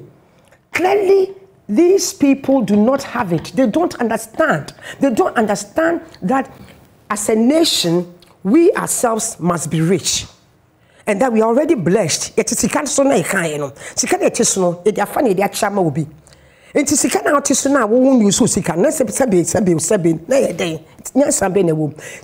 I really think that this country is not going to go nowhere.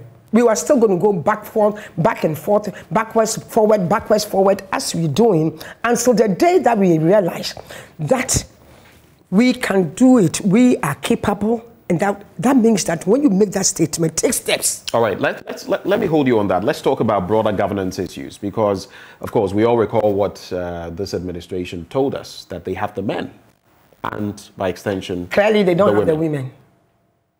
And by extension, the women. No, really. They have about they have the men, yeah, I believe, but they don't have the women. Clearly, that's but you could also say that they used that in a generic sense. I mean, even the Bible does that. When it says man, it doesn't. But let's look at some points you've made on the National Cathedral, the IMF program, and we'll talk about other matters. I think I'll reserve the bit about the National Cathedral for later. But let's talk about general governance issues, and I'll start from here. If you had to, I do this often, so pardon me. If you had to assess the MPP administration, and we've done this before, I want to know whether there's any change. From 2016 till now, it's been some 6 years, almost 6 years. How would you rate it in terms of performance across the board? The only lack MPP has for me, is that me as a person, this is not even me as a political party, I'll give them a 4 instead of maybe a 2. Simply because... So you would have given them 2, but you will give them a 4? Yes. Out of 10? Yes, because of the SHS. Because of free SHS? Yeah, because they continued with the Osagyefos policies. Because they continued with the CPP policy of free SHS and education. Because I believe so much in education, and I believe so much that every young person and everybody must be given opportunity to maximize their potential. You understand? So for me, it's one of those things. I say it takes everything from me. However, from day one, I knew they had messed up when they on the decision they did with their banks. I just couldn't believe it. You mean the banking sector cleanup? Absolutely. I thought that was the most, I said, personal vendetta. You know, you could see that somebody was going after somebody and did not think. And in the process, can't believe the amount of money that they put to clean up the city. We've expended about 21 billion. Recently, we were told about another 8 billion would go into that. It's not about cleanup. They messed up. If we say cleanup, it's like there was already a mess and you clean. No, there might have been some issues. There was a simpler way. How could they have done it? You have intelligent young people like you and others who are in the banking sector. Okay? You clearly think there's a problem. It's the directors that you might have had issues with, not the workers at the bank. Why didn't you bring people in who would work with them, give them money there, and force them, if they use their minds to be there to create the solution, the problems, they should be able to solve the problem. Let them work. But you took them off the hook. You took all of them and then closed down most of the microfinance that was taking care of the petty traders. And you don't have the resources or even the system to reach the petty traders. So in the process, you've just given money. That is the worst, for me, the worst crime or whatever they've done. That is horrific, that decision. And we've made mention of the fact that, yes, even the finance minister has accepted that it has, even impacted where we are now. When recently at the Accra Business School, we heard from Vice President Dr. Baumia. He made mention of the fact that apart from COVID-19, the Russo-Ukrainian war, two other factors that have really impeded our work. First of all, what we are paying to the IPPs, the independent power producers, excess energy, and what we have to cough up for that, and the banking sector cleanup. That's a big mistake. So, at least from that angle, we know that it's contributed to where we are. But some also say that without this, the situation could have been far worse. In fact, Nigeria, for example, also had its own banking sector cleanup, though slightly different from what we did. But like the governor of the Bank of Ghana, Dr. Ernest Addison says, it was necessary. To do what? Yes, necessary to support the banking sector, but how you do it makes a difference. That's my point. My point is like the way they did it. So it was targeted, basically. That's my point. It was political. That's what you're saying. Yes, and in the process, they took several other decisions that they shouldn't have taken, especially the microfinance. Why didn't they support the microfinance people with funding? Because most of them were private sector, young, small private sectors that were helping people. I know personally people who were in that sector who currently today are free because they were owing money. But they were also quite smart. So if you had given them loan and put some kind of management to work with them, you'd have created jobs with those management groups and then also made them work to pay off the money. But to take them off the hook and say you pay the creditors, not the creditors, the depositors, okay? And they knew that before. So most of them just cooked the books. Listen, that was a major failure. I don't care how they sit down there and try to justify it. I'm sure. And it's possible they don't even know. They don't even know that wasn't what they should have done. What they did with the banking sector is one of the, if it's not the major reason, might be like 90% the reason why we are where we are today. Because Ghana is about petty traders. Ghana is not, only a small chunk of Ghanaians are hired by government or even into any other. Most Ghanaians employ themselves. And they employ themselves through the support of these microfinance. So you must only improve it and make the interest better for them with government funding. If that 20 billion had gone to support private sector, small, do you know the kind of jobs that it rolls over to, the kind of income that it generates and all that? I really don't think these people really got it. The economic team completely lost it with that one. Let me ask you, staying on management matters and the economy specifically. We have inflation that stands at around, at the last time, 29.8%. Utilities are due to go up on September the 1st. The cedi has lost about 20.7% of its value since January, about another 7% in recent times. And there's a whole lot more. When you look at our economy, I know you're a business person as well. What picture do you see? And do you feel, like some have suggested, that Ken Ofori-Atta, finance minister, should bow out? That's exactly the point I made. That looking at the economy, I mean, as for the numbers, when I hear them, I laugh because very soon NDC is also going to come and tell us some numbers and that they brought. And all the numbers do not reflect in the lives of the people. I'm surprised when you hear these numbers in the US or other countries, people's lives have improved. In Ghana, you would understand. IMF. But the US is also seeing some of the worst inflation. No, understand. When in, they say, in decades. That's the point I'm making. That when you hear that there's inflation, or they've been able to reduce inflation, it reflects in the lives of the people. It reflects in the salary they make. It reflects in the payments of things. In Ghana, all these numbers don't do much. Right now, where we stand, if they've doubled it to 29 point something now, almost 29, almost 30, it's like twice as much within this time. It's scary. If you look at the debt, how much we owe, it's scary. I'm not saying that everything is just on the head of MPP. No, it's been like that for a while. NDC. So, for example, the NDC also has a role to play. They should share in the burden of what is happening now. Absolutely. What did NDC do with the oil industry, energy? What happened? They were importing finished goods, yet we had toll there. We had, they took over from the MPP, so we would have expected that at least we'd have been producing our own, processing the oil here, but we didn't. So for me, it's the same mentality. Still isn't functional. It's still not functional.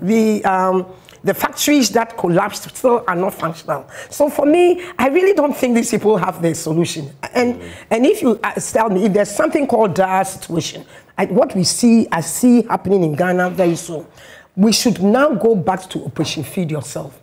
Immediately, we should focus on agriculture. Everything else we are going to do would not help us. All this, we should leave this macro economy decision making between Ghana and IMF, now that we've gone to IMF, okay? Because they will try to help with us controlling our expenditure and all those things. But we should immediately focus on the micro, on the sub-micro as well. We should focus on how do we get Ghana to work. Because these people are not going to get us to work. And the only way I see it immediately is to focus on agriculture. Let's make sure that we put energy, money, and everything in agriculture.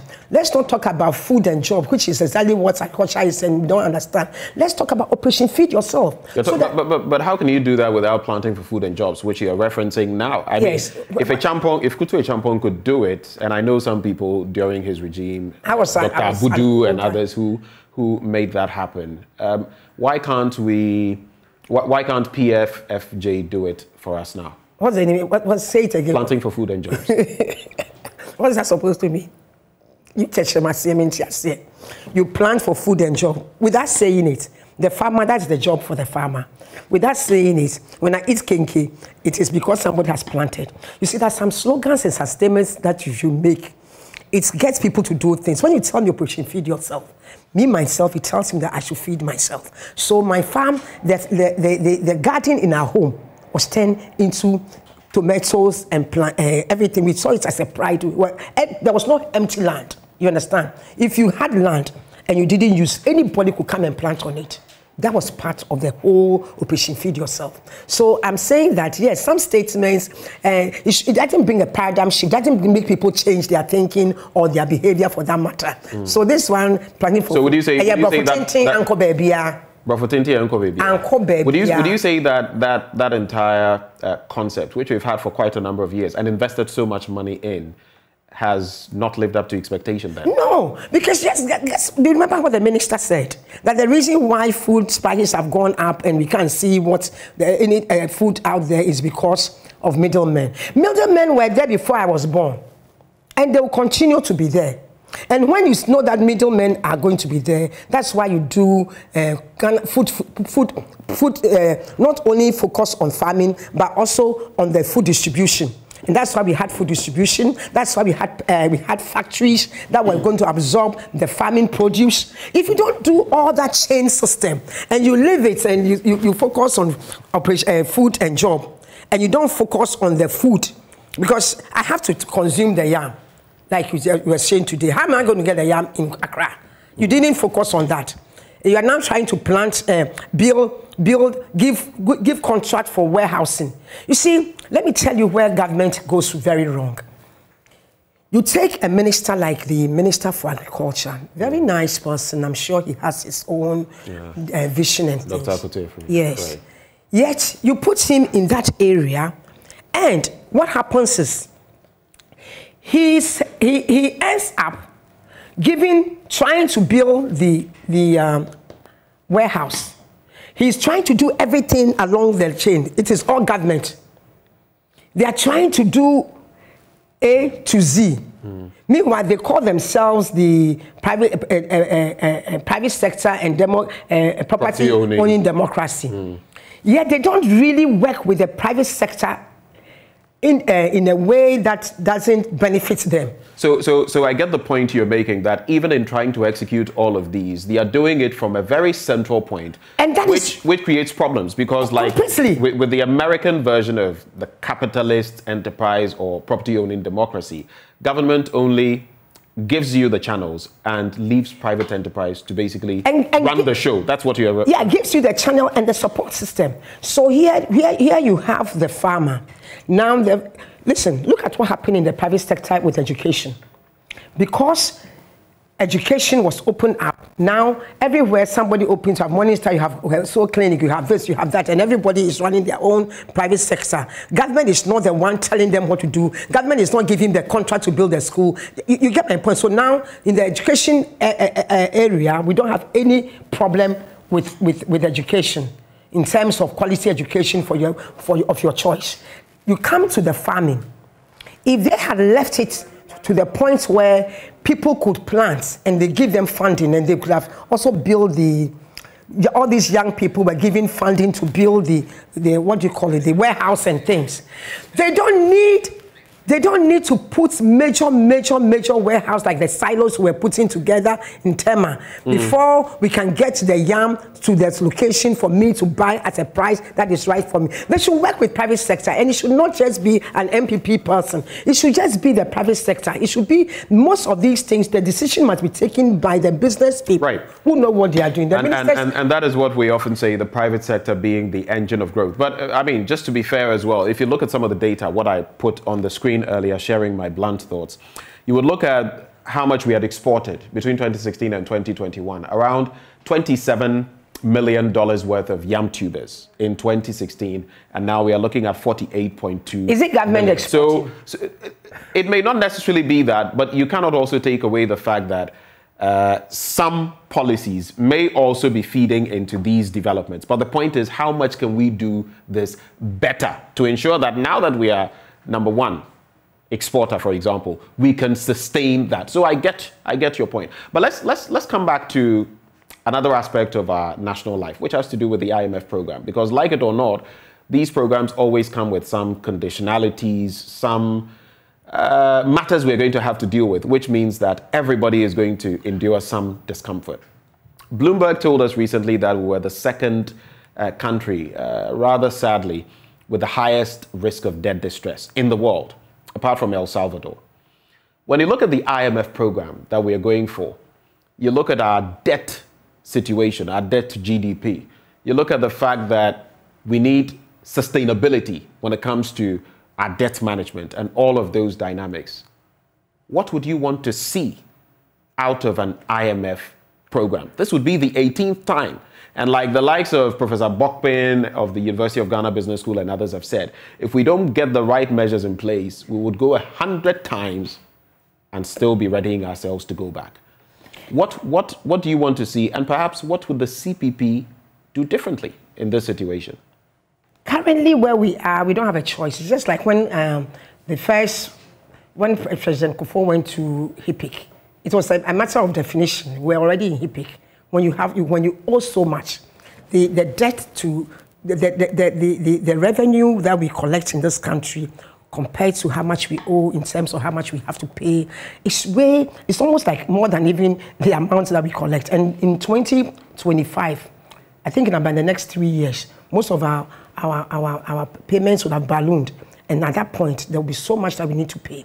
So I believe that all I want to see here is that once we've gone to IMF, surely we are hoping that they would help with the leakages in the system, or maybe they would ask us to control expenditure, and they would supervise that. So we might not have that free fall of expenditure that we were doing. So that one might help us, for you and I who don't know what is happening there. But when you talk about IMF, you know that that is not going to solve our problem. It is only for resuscitation. Right. It's just that we are in emergency and we need some kind of oxygen. So me, that's the way. I don't care how so that's the way I see it. So it's going to help us in the way that we don't have a choice in terms of the policies that we have. But we must take steps. If we don't and repeat what we've been doing, we will still go back to IMF. CPP will stop going to IMF. And the first step we'll take... A CPP government would stop going to I'll show you 2 things that we'll do that will stop taking us to IMF. The first thing we'll do, in fact 3, the first thing we'll do is focus on agriculture. As I just told you. Okay. And make sure that anybody who plants, it's in our manifesto anyway, no farmer would sell their produce. It will all be routed through what?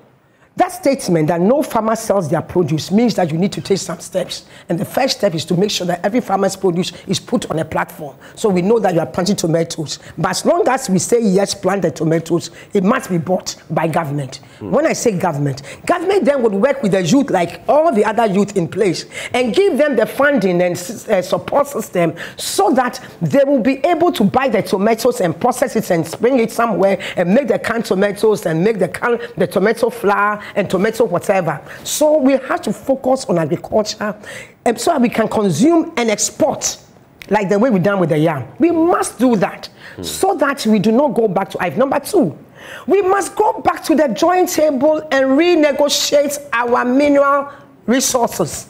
Like I was talking about in my absolutely, there's no royalty system. We have no choice. We must go back to talk to IMF, World Bank, all the international organizations that says that they are trying to help us. Let them help us in ways that make sense. These companies are coming from there. Ghanaians must get up and renegotiate. If we don't renegotiate it, then we must as well close them and let them be there. Even if it means that we need to give them 1 year of not working, that's what we do. But we must renegotiate the royalties. We shouldn't take anything less than 40%. And then after 5-10 years, we should have 60% or more. Then it should work to the next 10 years, we should have 80% of our... But it's not mere talk. No. It's also about the clout you come with. When you look at the different dynamics, oftentimes you want to exploit these resources, but you don't have the means of doing that. And that is where the challenge is. What is the economic means. Look at our oil, for example. We simply didn't have the know-how at the time. We didn't have the resources to do this. That is why we invited all those entities in there. We don't have the know-how to even print the daily graphic.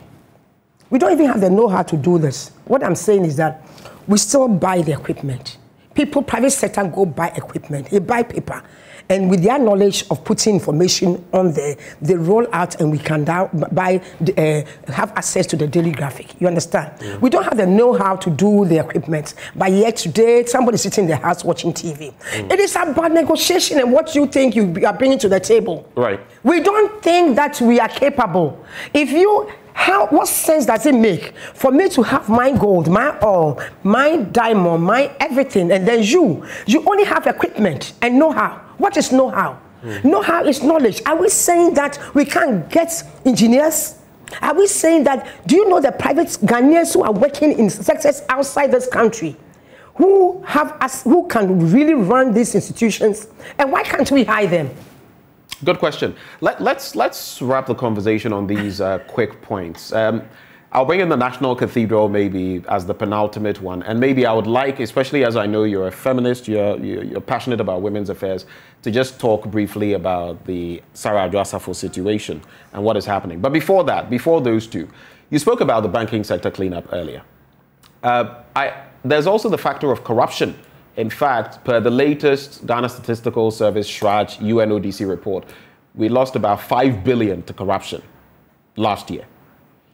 The Afrobarometer report puts the executive at the second institution when it comes to corruption, which is interesting because you have the Ghana Police Service atop that list. You have the executive, then you have the legislature and the judiciary, second, third, fourth. But let's focus on the executive. They are in power, so to speak. How much of a problem do you have with corruption, and how do we stem the tide? How would your government, in case you came to power, for example, deal with corruption? When we come to power. Now, and be a bit brief on that. Very brief. Exhaust the other issue. In 2015, 2015, I gave a solution to the government, MPP, NDC, how we stem this corruption. Technology is the solution. You cannot leave it free as we have it and expect that when a police officer owns a property that he built in 3 years, in 4 years, or a custom officer owns a car that you know that his salary couldn't have afforded it, do you let it go? When a parliamentarian immediately or a minister builds a house, this is the house of a parliamentarian, we know that. Do we let it go?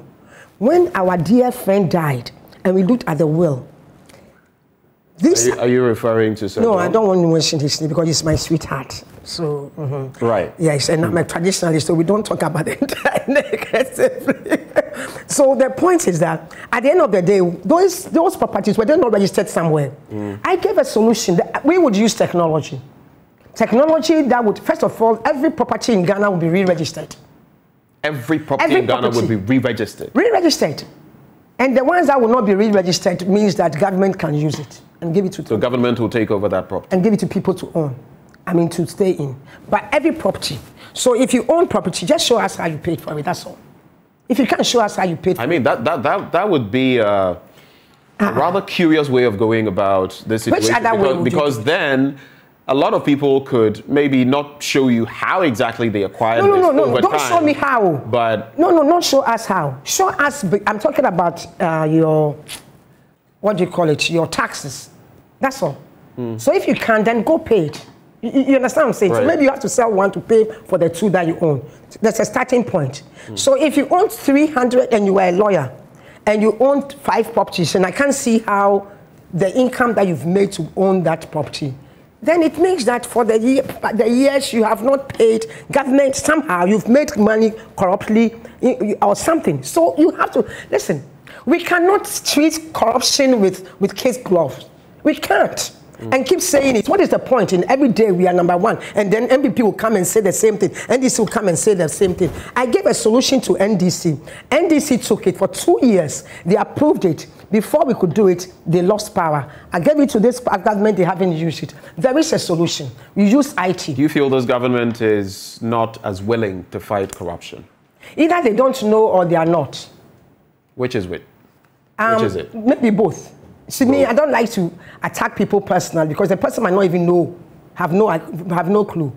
But they are just going by the system that they've come to meet. President Akufo-Addo said he would use the ANAS principle. We've not seen that. Recently, I interacted with it's a difficult principle. Yes, use technology. Why are you using ANAS principle? You see what I just told you? Register every property. Within a year, you register every property. And then let people show you how they've made their income. And if they show you how they've made their income, and you realize that's how you collect a lot of money and stop a lot of leakages in the system. Do you get my point? Right. If we can't plug the leakages and we can't stop people from lavishing things and thinking that they can be, why don't they happen like that everywhere else in the world? I was trying to do a business with somebody in Holland, and I said, the money is going to come through you. When it comes through you, then you said, do you know what the gentleman said? Yes, I can receive the money, but when the payments come and I have to send it to your company, I would have to take almost 30% was the interest. Without that one, it means he can't do that business. You get my point? Right. I think that we should start from a point. Don't arrest people and jail them immediately. Give them the leeway, but make sure that everything is registered properly. And if it's registered properly, just show us with the papers. I mean, I was in the US. They came to us. They said they want to look at our papers we had our own business 5 years down the line. The ones we couldn't produce, we couldn't show them how we made it. They gave us a bill for $40,000 to pay. We were shocked. I couldn't pay at that time. You understand? Because we couldn't show how. And that is a system that is working. That's a system. And maybe as we're talking about property taxes and all of that, that would also feed into the conversation. But yes, just to wrap this if they want corruption to stop, the corruption will stop. Use the people. If the government wants corruption to stop, it will stop. Absolutely. So it doesn't necessarily have the will. They have not got at all. Oh. Not at all. It's rhetoric. If the day any government in power like CDP that comes in and says that we are going to stop corruption, we will stop corruption because of today's technology. Look at what they are doing with Ghana Card. and all the things that Esla was talking about. I mean, at the end of the Honorable Esla, for that matter, our own mother, at the end of the day, you can see that either she doesn't know what she's talking about, they have no clue what data is. They have you want me to go back to give my fingerprints to the telcos, and you tell us that it's not going to telcos, it's going to government. If it's going to the government server or data, then why are you taking something that you've already taken before already? You've already taken, NIA has taken my fingerprint. Now you are asking me to go register my chip, which first of all, it is, for me, so ridiculous, it's not even funny. You want me to go and register my chip. Now you ask me to take again my facial, give the company my Ghana card, and then give them my fingerprint. Then you say it's not going to a private sector. Yet, with the 5 cedis that we are paying, you say that 5 cedis is going to a private sector. So the private sector, is it the private sector that owns the app? Because I'm sitting in my home doing it. Because for the 17 million people who are yet to register, that would sum up to about 85 million Ghana cedis. Where is that going? I'm not even worried about the money. You people are not seeing the point. I'm worrying about the data. Because today, the rich people are not the people who own the gold, it's the people who own the diamond. It's never in the history of humanity, of mankind, civilization, has so much wealth been made by information and data and mining and all these AI and things. And you're talking about that, you don't own a platform. And before I finish, I told you one of the things we do as a party. Apart from the agric negotiating, we would focus on IT. We'll focus and make sure the youth of this country is using IT. We'll make sure that the youth of this country has access to a platform. We don't have a platform. We don't have any platform. So all this AI that they're talking about is going to naught. Okay, so let's quickly do this. Let's quickly do this. Let's try to end the conversation with talk about the National Cathedral. And also the issue to do with former Gender Minister Sarah Adwoa Safo. Let's quickly wrap the conversation with those two bits. So I would ask you, how do you feel about this National Cathedral? We're looking to spend some $547 million on it. And it could go further. We've committed $25 million as seed money. And also wrap with your quick thoughts on Sarah Adwoa Safo and the entire situation concerning her. Some feel it is targeting. Quick thoughts. Very quick.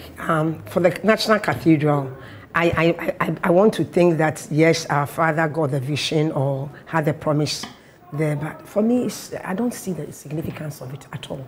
So you're talking to the wrong person. I don't think it's necessary. But that is his personal commitment. But that we should put emphasis. I don't even think we should worry about. We should not have taken the land.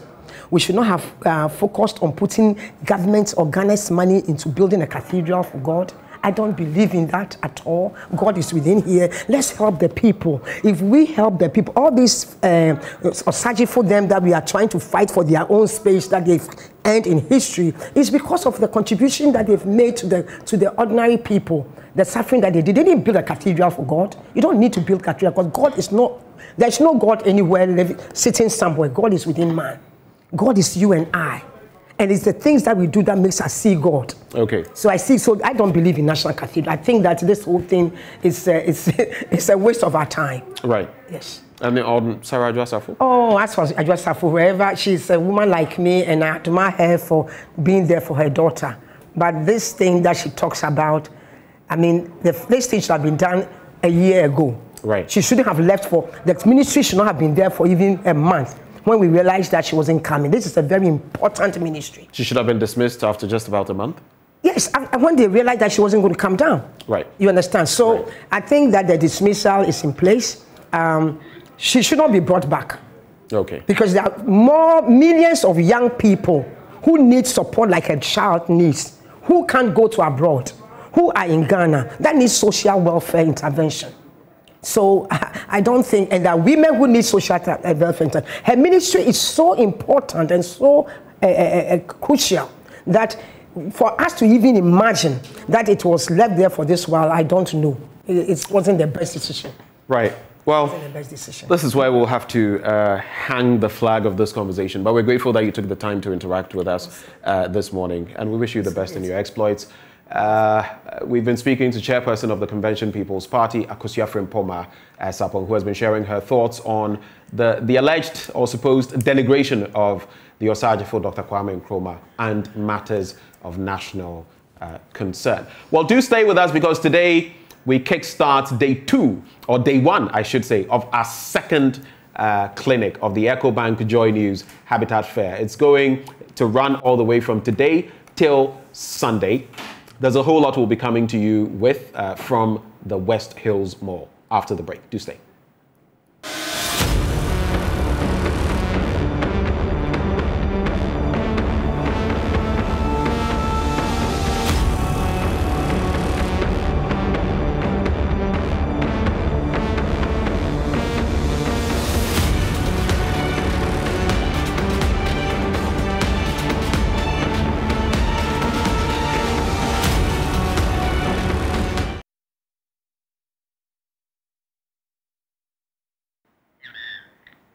Welcome back. Where you live does matter. It's finally here, the second clinic of the EcoBank JoyNews Habitat Fair. It takes place at the West Hills Mall from today. Ahead of that, we're asking, given an amount of 800,000 Ghana cedis in cash, would you build or buy a standard 3-bedroom house close to town, or an executive 5-bedroom house far from the city center? Well, join us with your thoughts on phone and via social media. But for now, Bernice Abu-Baidoo Lansah joins us from the West Hills Mall with updates.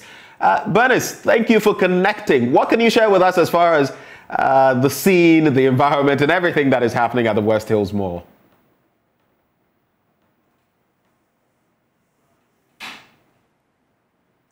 Right, Benjamin, I'm excited to be coming to you today from the West Hills Mall located at Waja here in Accra, and it's cool. Let me just say, if you're worried about the sun, the weather, wherever you're watching us from, it's very cool here, and you would love the environment. We are putting together a very exciting clinic for you today. Let me just walk you through what we have today. We've got all our sponsors setting up. We have appliances on display, we have products on display. EcoBank is here. You know, EcoBank are our partners. They are offering financial assistance, mortgages, everything you need to get when it comes to financing your home. So this is the main entrance. As you can hear, we have our exhibitors, some of them installing their trusses, their PVC windows, and everything that you would need to see when you come here. Like I said, we're still setting up. EcoBank is right on my left. EcoBank are our partners with the Habitat Fair. And then we have Elegant Homes and General Construction, who are installing some of the windows they have there for you to see. We have Duraplast. Duraplast have a lot of plastic products on display for you. They have the M-Box, which can serve as trunks for your children who are in high school. It can serve as a storage box for you if you're into production. Anything you need secure storage for, M-Box can do that. They have the septic tank, they have the Durablock, they have the HDPE pipes, and they have the Duraboat plastic canoe. Isn't it interesting? And then EcoBank has also set up its Express Point, and as usual, JoyNews will be here. At a point, we'll be transmitting a lot of things right here for you, like we're doing this morning. Joy FM will also be here, so it will be a mix of enjoyment while you make enquiries into what you need for your home acquisition. We've also got the planned city extension projects from Cities and Habitats also setting up beautifully here. And they have beautiful packages for you when it comes to renting to own your home. And that's something you don't see a lot of companies offering. But the planned city extension project is offering you that. We also have virtual security, and it's interesting, yeah? So there's a board here where they're displaying everything they have, from CCTV cameras to finger accesses and, you know, different types of CCTVs. And virtual security does free consultation for you. So they would visit your site free of charge. They would come in to assess what you need, because, you know, sometimes you may think that you need a CCTV, whereas you may need something else like the alarm system. And so let me try and see if there's somebody I can speak to from Virtual Security Africa. Well, I just heard them say Cynthia. How are you doing, Essie rather? Okay, forgive me. How are you doing, Essie? Doing well. What about you? I'm doing great. It's good to see you. So tell us, just run us through what you have here, if you can, and let us know what else you have on offer for patrons. Okay, all right. So this is Virtual Security Africa. We are into complete security solutions like the CCTV, intruder alarm systems, fire alarm, access control systems, electric fence, any other complete security solutions you can think about. And today we have loads of packages for patrons. So we would advise everyone to come to the West Hills Mall to come and have a look at some of our displayed products and also the discounts and packages we have for them. So I mean, about 2 weeks ago, I interviewed your vice president who said that you're offering free on-site assessment and consultation. It still holds for this clinic, right? It still holds. It still holds. So just come to the West Hills Mall. We'll give you free consultation on what you need, what best suits your need, the products you need, everything. We'll just give you a very nice and welcoming environment, and then orient you on the products you need for your space as well. So what do I do? Do I come with maybe a picture of my home, a video of my home, just in case maybe I live so far away you can't come on site today? Will that help you in assessing the kind of security that I need? Okay, you don't have to give us a picture of your home. We just need maybe the number of rooms in your house or the plot size of your home, you know. Can you hear me? The plot size of your home, and then maybe the number of rooms in your home. You don't have to bring your picture or something. You just have to tell us how your house looks like or your space looks like. Then we'll give you something that best suits you. Yes, please. So I've seen different types of CCTV cameras over there. Can you just help me understand what goes into determining which particular one to use? Okay, so with our cameras, we have the dome cameras and the bullet cameras. The dome cameras best suits indoors, and then the bullets for outdoor. They all serve the same purpose, just that one goes indoor and one comes outdoor. And you can also view remotely with our cameras and also play back. In case you're not around and you come back home, you can play back to see what happened behind your back. Yes, please. That's what cameras serves. I think there's one interesting product in my discussions with you, that is the alarm intruder system. I know about the electric fencing, I know about the normal, the wire fencing, but the intruder alarm system, how exactly does it work? Okay, with the intruder alarm, it detects and deters unauthorized entries into your space. So we have the sensors that is going to, you know, capture whoever that is not authorized to come to your space. Yes, so that's what the intruder alarm does. Yes, it does that. Yeah. It's interesting, isn't it? So that's Virtual Security Africa. You can pass by the West Hills Mall. They don't need a video of your home. They just need to know how many rooms you have, where you live, and they can offer all the advice that you need to keep your home secure. So, you know, it's not just about acquiring a home. It's also about staying safe, being comfortable and cozy. So, DBS Industries will be coming. We've got Homeland, Toysland also will be coming. Enterprise Limited, Blue Rose Limited, and Superlock Technologies have on display some of their products. They say they are the best in Africa when it comes to doors, and they've started something new, which is the kitchen furnishing. So let me just find out what we've got here. I've seen beautiful doors. I have been told that these doors are extremely heavy, and I want to test it today. So I would be speaking to the sales manager. Okay, you're right. These are really heavy. Yes. I've been engaging you in the studio and you always talk about how heavy they are. Let me... okay. Okay. These are even the frames, but this is the door. You see two men. Please bring it. Okay. You see two of my men carrying it. It's one door. This is our almost 90 kilo door weight, or 90 kilogram exactly. Very heavy. So you can also try. Yeah. I like to experience. So let me just have a feel of it myself. Yes. Oh wow. That's really heavy. I cannot even lift it from one side. Okay. So these are from Superlock Technologies. And tell me the importance of the weight when it comes to security doors. Why is the weight of the door important? Okay. So, you know, the weight is also part of the security nature or the security feature. Because if it is not too heavy, then it's very easy to break through, or somebody with a heavy weight can easily break it.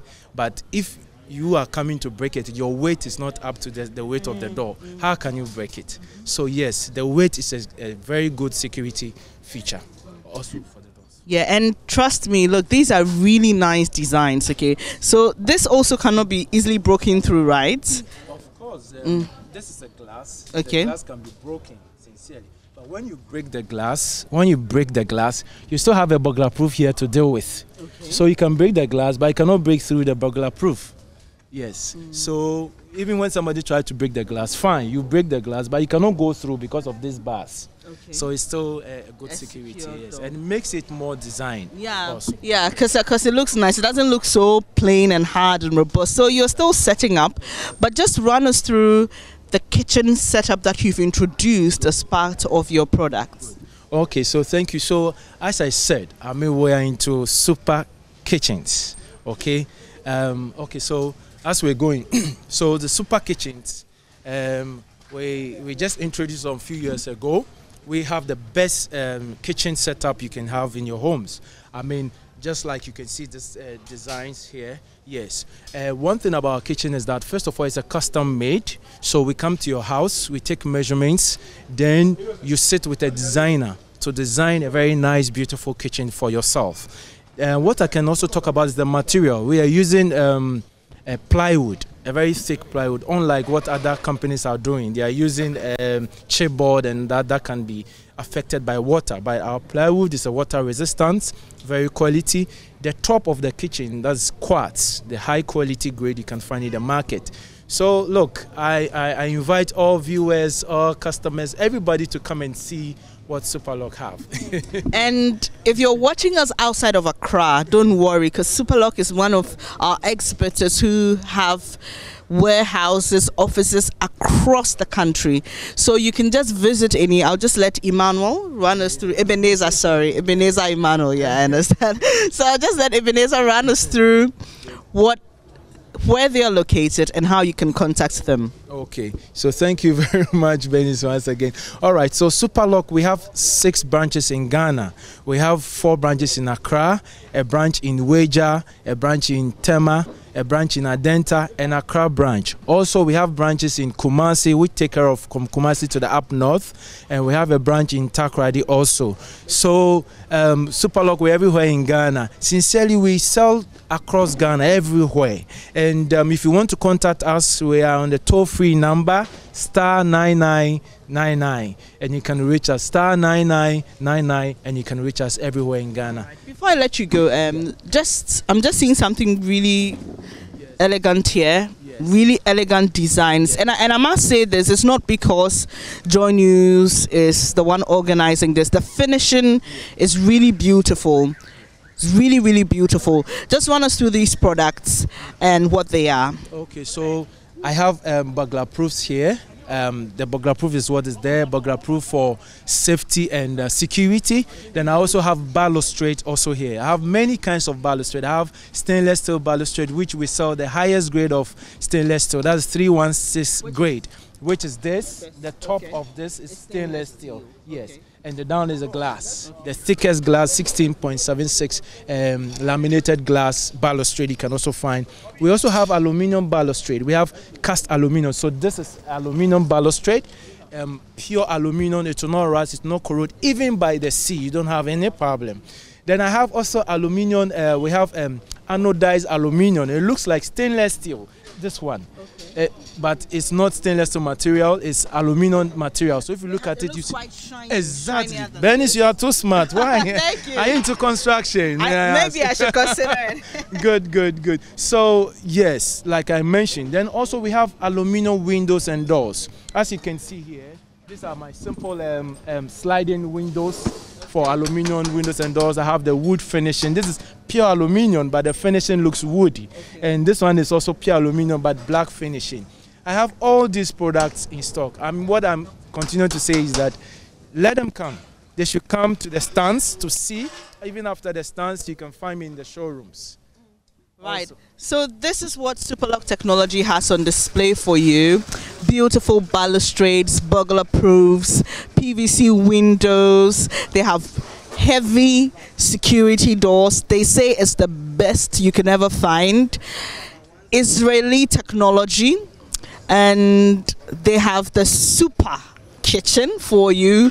So please just pay us a visit. We are at the West Hills Mall, Wager, and when you come here, it's a one-stop shop for everything housing. Okay, so when you leave Superlock Technologies, you can go to Blue Rose Limited. Let me just get a word or two from Blue Rose Limited. Hello, hi, I'm Bernice. Charles. Nice to meet you, Charles. So I see that you have this on display. What does Blue Rose City have to offer? We offer real estate properties ranging from 1-bedroom expandable to 4-bedroom houses, and we have terrace, we have semi-detached, and we have detached houses with different and affordable pricing units. So what we have here is the semi-detached. With the semi-detached, we are having different types. We have the standard, and we also have the executive. With the executive, you have the fence wall, you have the in-suite, you have the compound, you also have the kitchen, very nice house as well. So are these houses already made? Where are they located, and how can a patron access them? So we are located at Kaswa, Bodombram, just behind the Golden Gate Hotel. So you can also locate us at Accra too. But you can also go to our website, www.blueroselimited.com, to have all our details as well. You can also call us or WhatsApp us on 020-1322-101. Do you make custom-made homes? Yes. If I come with my own design and I say, I like where you're located, you have the land, but I want my house built this way. No, please. Yes, please. But are they located in one estate, these houses that you're offering? Yes, please. They are located in one estate. Yeah. So far, we are having about 2,000 plus houses. Yeah. Oh, yeah. wow. Yeah. That's a lot. Very huge community. Well, thank you so much, Charles. I'll leave the rest for you to come and find out. And yeah, so basically, it's still set up ongoing. Let me speak to Planned Cities, who have the rent-to-own policy, one that you don't find a lot of companies running. Hello, good morning. Anybody to speak to me from the Planned City Extension Projects? Hi, I'm Bernice. I'm Elizabeth. Elizabeth, nice to meet you. So tell us what you have to offer. Okay, so we sell lands and buildings. So you can pay based on monthly basis. Yeah, so we give you the opportunity to make your monthly payments. Then we make preparations towards your building. Then eventually the buildings become yours. So these are not ready-made homes, but they are located in one particular area, and I pay towards owning the home. Yes, please. What if I want to pay outright? Yes, you have 20% discount. Oh, wow. Yes, please.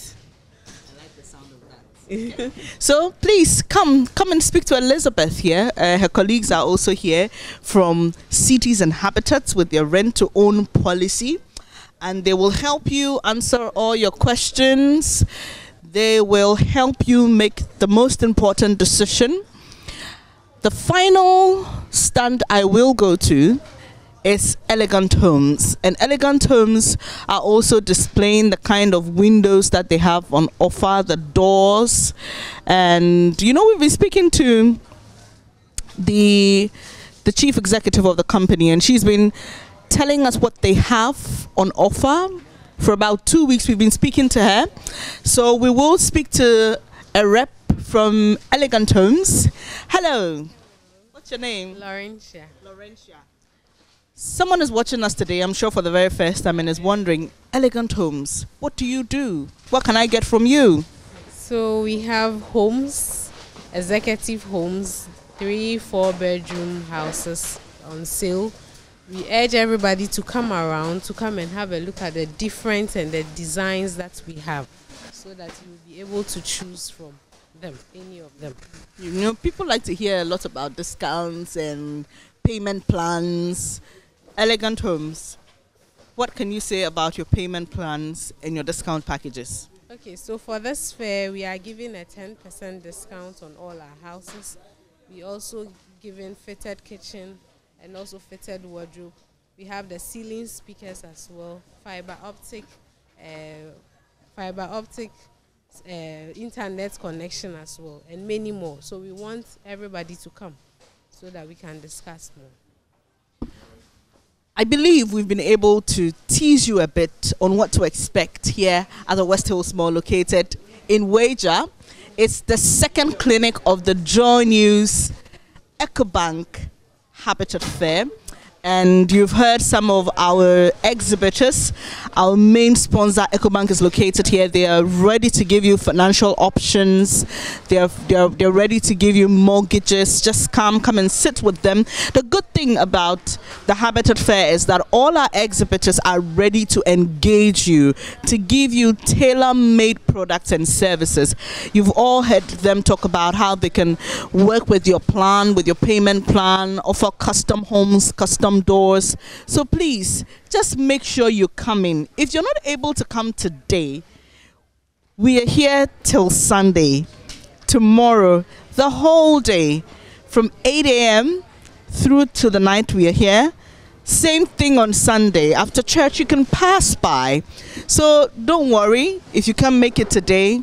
That's why we have 2 extra days. We've also got Sukasa Properties, St. Gobain in Ghana. So you know, it's just a one-stop shop for all your house needs. So Benjamin, I am just going to take my time and relax here and make some personal inquiries. Hopefully I'll see you here around today. But for now, that's it from me here from the West Hills Mall. Well, thank you very much, Bernice, for bringing us all the scoop. And I love seeing you try to lift those doors. Good luck with that. But that was my colleague, Bernice Abu-Baidoo Lansah, all the way from the West Hills Mall. Don't you forget, it's not just today. Even if you're not able to pass through today, being a Friday, you still have Saturday and Sunday. Make it a point to pass by, because guess what? Where you live matters. Now, we ask you this question. Given an amount of 800,000 Ghana cedis, would you build or buy a standard 3-bedroom house close to town, or an executive 5-bedroom house far from the city center? Choices. We asked you to join us with your thoughts on phone and via social media, and some of you have done exactly that. Let's take a look right before we activate the phone lines for some of your thoughts. So this first one from Mr. Mensa says, given if that amount can buy a house, then I am for buying. Oh, that's what he's saying. He would rather go for a buy than a build option. The next question, not one that we can answer, but Israel Date says, far from the city center. So you would go for the luxurious 5-bedroom house far from the city center rather than a 2 or 3 bedroom in the city center. Those are some thoughts you've been sharing. But let's activate the phone lines now. You can see the number rolling at the bottom of your screen, 0302 211 691 extension 2. 0302 211 691 extension 2. Do call us and share your thoughts with us. Of course, apart from that, you can also share your thoughts on some of the discussions we've been having this morning with the national chairperson of the CPP, among others. But the EcoBank JoyNews Habitat Fair is in partnership with EcoBank, the Pan-African Bank, and powered by the Planned City Extension Project from Cities and Habitats Rent to Own and sponsored by Elegant Homes and General Construction Limited, where quality meets value, Virtual Security Africa, Complete Security Solutions, Superlock Technologies Limited. You deserve the best. DBS Industries Limited, we truly are your roof experts. Duraplast Limited, where Duraplast goes, water flows. And finally, Gold Key Properties, building prestige since 1997. EcoBank JoyNews Habitat Fair. Remember, where you live matters. And do share your thoughts with us, like I've intimated, 0302-211-691, extension 2. We have all the time for you. Call in and share your thoughts with us. But before that, Jose, that's hello. How about treating your family to a summer holiday in South Africa? Come journey to South Africa for a good time in our beautiful country. Get to know the locals and our languages. And if you're looking to let your hair down and relax, or you're just in the mood for some fun family-friendly adventures, South Africa has got everything you need. This summer, Wazanila. Come this side and experience a holiday worth talking about. That is for our journey to South Africa. Hopefully, you'll be accompanying Winston there. But happy moment is here again. Let's storm World Cup Qatar 2022 with Storm Energy Drink, Puma Soft Drinks, and Awake Drinking Water from Casapreco Company Limited. Simply buy your favorite Storm Energy Drink, Puma Soft Drinks, and Awake Drinking Water, and all you have to do is text the 4-digit unique number on the neck of the bottle to short code *780#. You choose option 2 and follow the prompts on all networks for free. You could be one of the lucky winners to win to this year's World Cup in the monthly draw. You could also win TVs, fridges, microwave ovens, mobile phones, home theaters, free drinks, and more instantly. Don't waste time. Grab a bottle of Storm Energy Drink, Puma Soft Drinks, and Awake Drinking Water, and let's storm Qatar this World Cup. This promotion is on the NLA Caritas platform, and this advert is FDA approved. Terms and conditions do apply. Alrighty, so you stay with us. Let me bring in Kingsley, who joins the conversation. Kingsley, a very good morning to you. It appears we've lost Kingsley. If you can, please call in again. All right, do we have Benjamin on the line? Hi, good morning. How are you? I am well, Benjamin. I hear you're calling from Tema. What are your thoughts? Yeah. I just want to contribute a bit on this issue of Dr. Kwame Nkrumah and also on our reserves and the percentages that we get from as royalty. Number one, I think it is absurd and nonsensical for anyone, any sensible Ghanaian, to try and denigrate the memory and history of Dr. Kwame Nkrumah. When you go to a place like South Africa, as you rightly mentioned, the memory and history of Dr. Kwame, the memory of history of Madiba is revered and honored. Now, we should understand that in any incident of trying to bring independence or liberty or liberation, no one person does it. But there's always the one who is the forefront, who does the forerunning and the support from the others. So in trying to honor the memory, we all know the history tells us great that the vision and the achievement of Dr. Kwame Nkrumah has never been measured by anyone. There's no political party in this nation who has measured to a quarter of what Dr. Kwame Nkrumah did with his vision. It's all around us. So who in his right sense will try to denigrate the achievement of Dr. Kwame Nkrumah? Not just for Ghana, but for the whole of Africa. Look at what Dr. Kwame Nkrumah tried to achieve with Africa. Read the 1965 speech of Dr. Kwame Nkrumah in Ethiopia, and it will tell you that if Africa had followed the vision of Dr. Kwame Nkrumah Africa would not be where it is today. Africa will be well advanced than we are now. So any Ghanaian or any individual who would attempt to denigrate the achievements and the history and the honor of Dr. Kwame Nkrumah should and must be kicked out with impunity. Also, I would want to say that our leaders, apart from Dr. Kwame Nkrumah, they've not served us right in any way. Because when you look at the wealth of Ghanaians, I always say that Ghana as a nation is very wealthy, but Ghanaians are poor. Travel outside the country of Ghana and you'll see how Ghanaians are struggling to make ends meet. Meanwhile, we've got everything and anything we need to make Ghana a first world nation.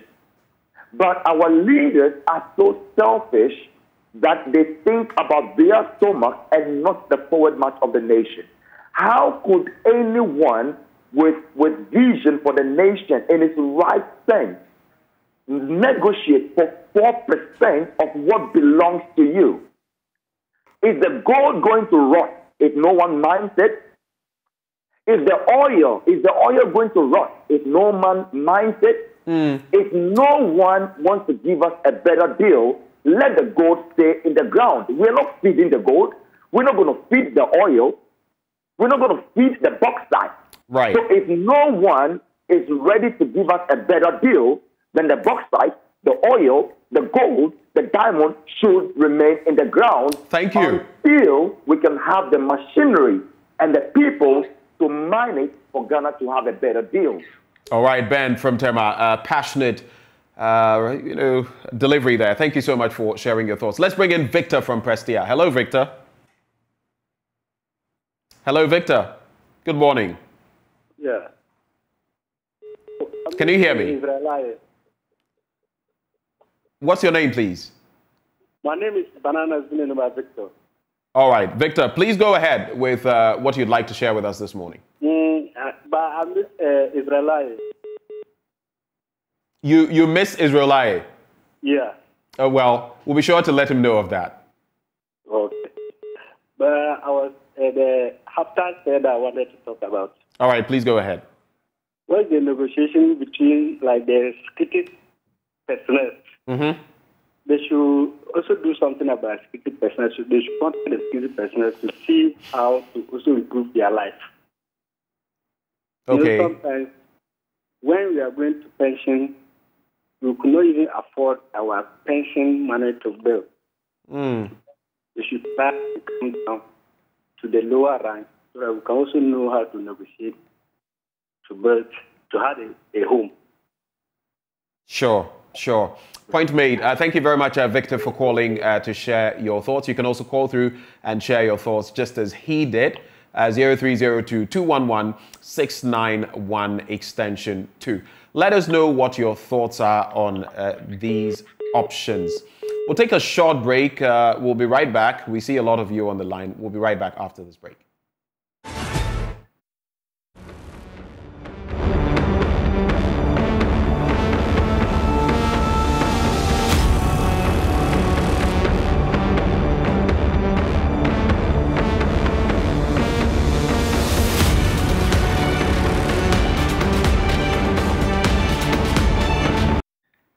Thank you for staying with us. Some of you were sharing your thoughts with us, but we have something exciting that we're bringing you as we wrap the show. The imperative for reparations to Africans and people of African descent for historical crimes has gained prominence in recent years, more than any other time in history, probably.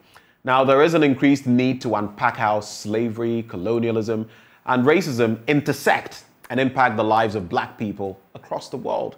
It is against this backdrop that the Global Summit on Reparations and Racial Healing was organized in Accra, that is from the 1st of August to the 4th of August, ending yesterday. Well, we're joined in the studio by Dr. Amara Enya, President, Global Black, and there's also Nicole Hannah Jones, founder, 1619 Project. Ladies, thank you very much for joining the conversation. Glad to be here. So it's interesting because it's just recently on the back of this very event that we heard our president talk about reparation for black people, the colonized, across the world. But tell us a bit about what do you do, basically. I'll start with you, Nicole. What do we do about reparations, or why did we have the summit? Why are you having this summit? Basically, what have you done in the past? Why the summit in the first place? Well, we decided to have the summit because there are a group of us who have been working on the issue of reparations across the diaspora as well as for the continent.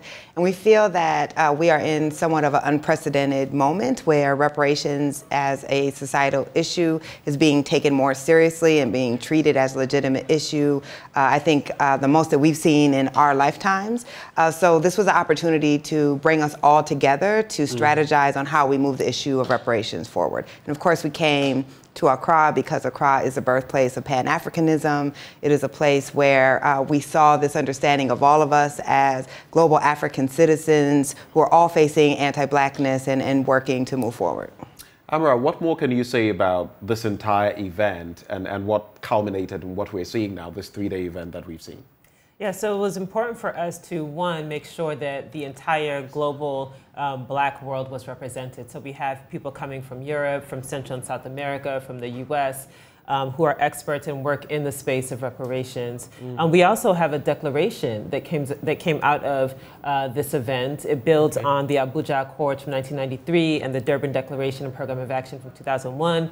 And it asserts, one, the importance of prioritizing reparations, not just as a process of remembering, but as the path forward to the kind of self-determining agency that we want for Africa and for people of African descent around the world. We have a collective strategy that is now in development that engages not just the grassroots, but also we have the African Union Commission has been involved on this question of how to develop a common position for Africa on the issue of reparations and healing. So a lot of this was about building relationships inside the continent, but also between Africa and the diaspora, so that we can know each other, understand each other, develop collective strategy to challenge and change the systems and structures that from the transatlantic slave trade through colonialism, neocolonialism, continue to exploit and harm. Now you can look at, especially since we're here in West Africa, the entire West African sub-region, and then the picture of colonialism is so glaring. What was done recently, I was taking a look at some photos. A number of these countries have those points of no return across West Africa, Ghana, Sierra Leone, Nigeria, other places as well. But when you look at this trend, why would you say reparation is so important that we have to have reparation as you are calling for? It's important because it is about repairing the harm. This is not something that is just in the past. We are experiencing ongoing legacies of continued exploitation that are represented when we look at international institutions, financial institutions, monetary policy, health policy. When you assess the disparities that people of African descent face around the world, whether in South America, on the continent, in the West, it is clear that there is ongoing harm that is being perpetrated. So reparations is about accountability. So the perpetrators of the harm, it is about repair so that we can actually live with our human rights and our human dignity. It is the path forward to the kind of Africa and Africans, whether in Africa or abroad, that we want and deserve. Nicole, for you, what would you say are the highlights of this summit that you just had? What stood out for you coming into Ghana for this summit? Well, there were many highlights. I would say certainly when the president of Ghana spoke out forcefully for reparations. That was a very powerful and necessary moment. We know that this has not been the norm of heads of state on the continent joining with us in the diaspora and calling for reparations. So to us, we hope that that will then help do what Dr. Enya said, is move forward that collective movement towards repair. And then just to be here, for many of us in our ancestral home, I brought 2 students with me who have never been to the continent, and to see them being able to connect with people from across the diaspora. I just was having breakfast with one of them this morning, and he is transformed. He couldn't even articulate what it meant for us to be here together and collectively working for the betterment of our people. So it's I think I'm going to need a few days to process everything that we've experienced. But, you know, sometimes we of course focus on the struggles of Black people, but to come here and feel an empowerment, to feel the strength of our ancestors, to feel that we are working to vindicate them for all that they went through, but also working to create a better future for our future descendants, felt extremely empowering, and it's something that I will never forget. How did you feel when our president, Nana Akufo-Addo, spoke about the fact that, yes, it is important that we have reparation for all the centuries of colonialism? And how did you feel? Because it wasn't just him, there were other prominent leaders, like you mentioned, from the African Union.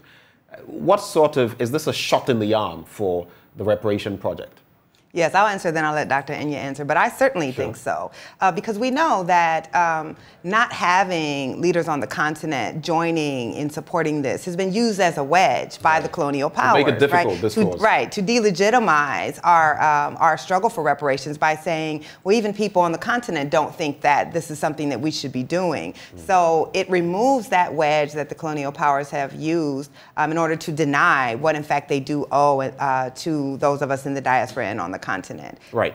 Amara? Absolutely, absolutely. I mean, we know that not only is this a project that engages the masses, the grassroots, the people, but we had to have leadership also stepping in to say this is a priority. Right. So to have a sitting president, a head of state, unequivocally stating that reparations is an imperative will send a strong message not just to the people, but also to other heads of state to say, yes, we should come together and develop a common position because this issue is not going away anytime soon. And as leaders, we have a responsibility to carry this forward. So it was a huge moment for us. We've had the Abuja Declaration. Now we've had the Accra Declaration. What next? The next step is putting this into action. So we are building on the work that has happened from our ancestors, people that have come before us. But we knew we wanted to be intentional about coming together, bringing people together to develop a collective strategy. We are moving that strategy as it relates to government. We're moving that strategy as it relates to even religious institutions. We had a meeting at the Vatican a few weeks ago where we're talking about their role, absolutely, in initiating the transatlantic slave trade. We're moving this agenda now at the grassroots with all of the organizations that are part of this effort to say wherever you are in the US, in South America, in Europe, in Asia, they are now operating. This declaration becomes an organizing mechanism to now develop that collective strategy to move forward. So we're really excited about the large amount of work ahead, but we're really excited about it. I'll tell you what, I'm excited too. But moving forward, just a quick question. So in terms of reparation, what exactly are we looking at? Well, I don't think that you can just give a kind of catch-all answer because to honestly, that. I was saying this morning that while it's a good call, reparation cannot possibly be enough to account for what was done. There's no paying for that. But so in the concept of reparation, what are we looking at? Right. So one, there can never be a paying of that debt, right, that accrued over more than 500 years, and I would argue is still accruing. And I also don't think you can say that there is one way that reparations will be achieved across the diaspora. We are in different circumstances. And different communities, I think, have to establish for themselves what does repair look like. Personally, for me, repair has multi-prongs. You have to, one, stop the harm that is currently occurring. You have to have financial reparations. All of these systems, slavery and colonialism and apartheid, were systems of economic exploitation. And Black people are in forced poverty. We are not in poverty because we don't want to work hard. We're in poverty because entire systems were set up to extract wealth from us and deliver that wealth to the colonial powers. So I think we have to stop the current harms. We have to do financial repair. And then there has to be a period of atonement and acknowledgement. My work, the 1619 Project, exists because we have not wanted white people, whether they're in America, whether they are in South America, whether they are in Europe, have not wanted to acknowledge what has been done and the way that that legacy continues to shape our modern society. So that's my ideas. I know Dr. Enya has others, but I really think the hardest work we have to do is creating the political landscape that allows reparations to move forward. How would it be achieved? What would it look like? That's frankly the easiest part of this struggle. The hardest part is actually convincing enough people in power that this is what must be done. And as Frederick Douglass said, you know, power concedes nothing without a demand. And so we are here trying to make that demand. It's interesting you quote Frederick Douglass there. But just to wrap the conversation, as I take your final thoughts, We've spoken, you talk about the system and, for example, negative terms of trade. That is a huge part of the system because there is the neo-colonialist angle to the conversation as well. But as we wrap the conversation, what would be your parting words? And can we expect another summit sometime soon? Well, there will definitely be additional gatherings. We've already started some of those initial conversations, right.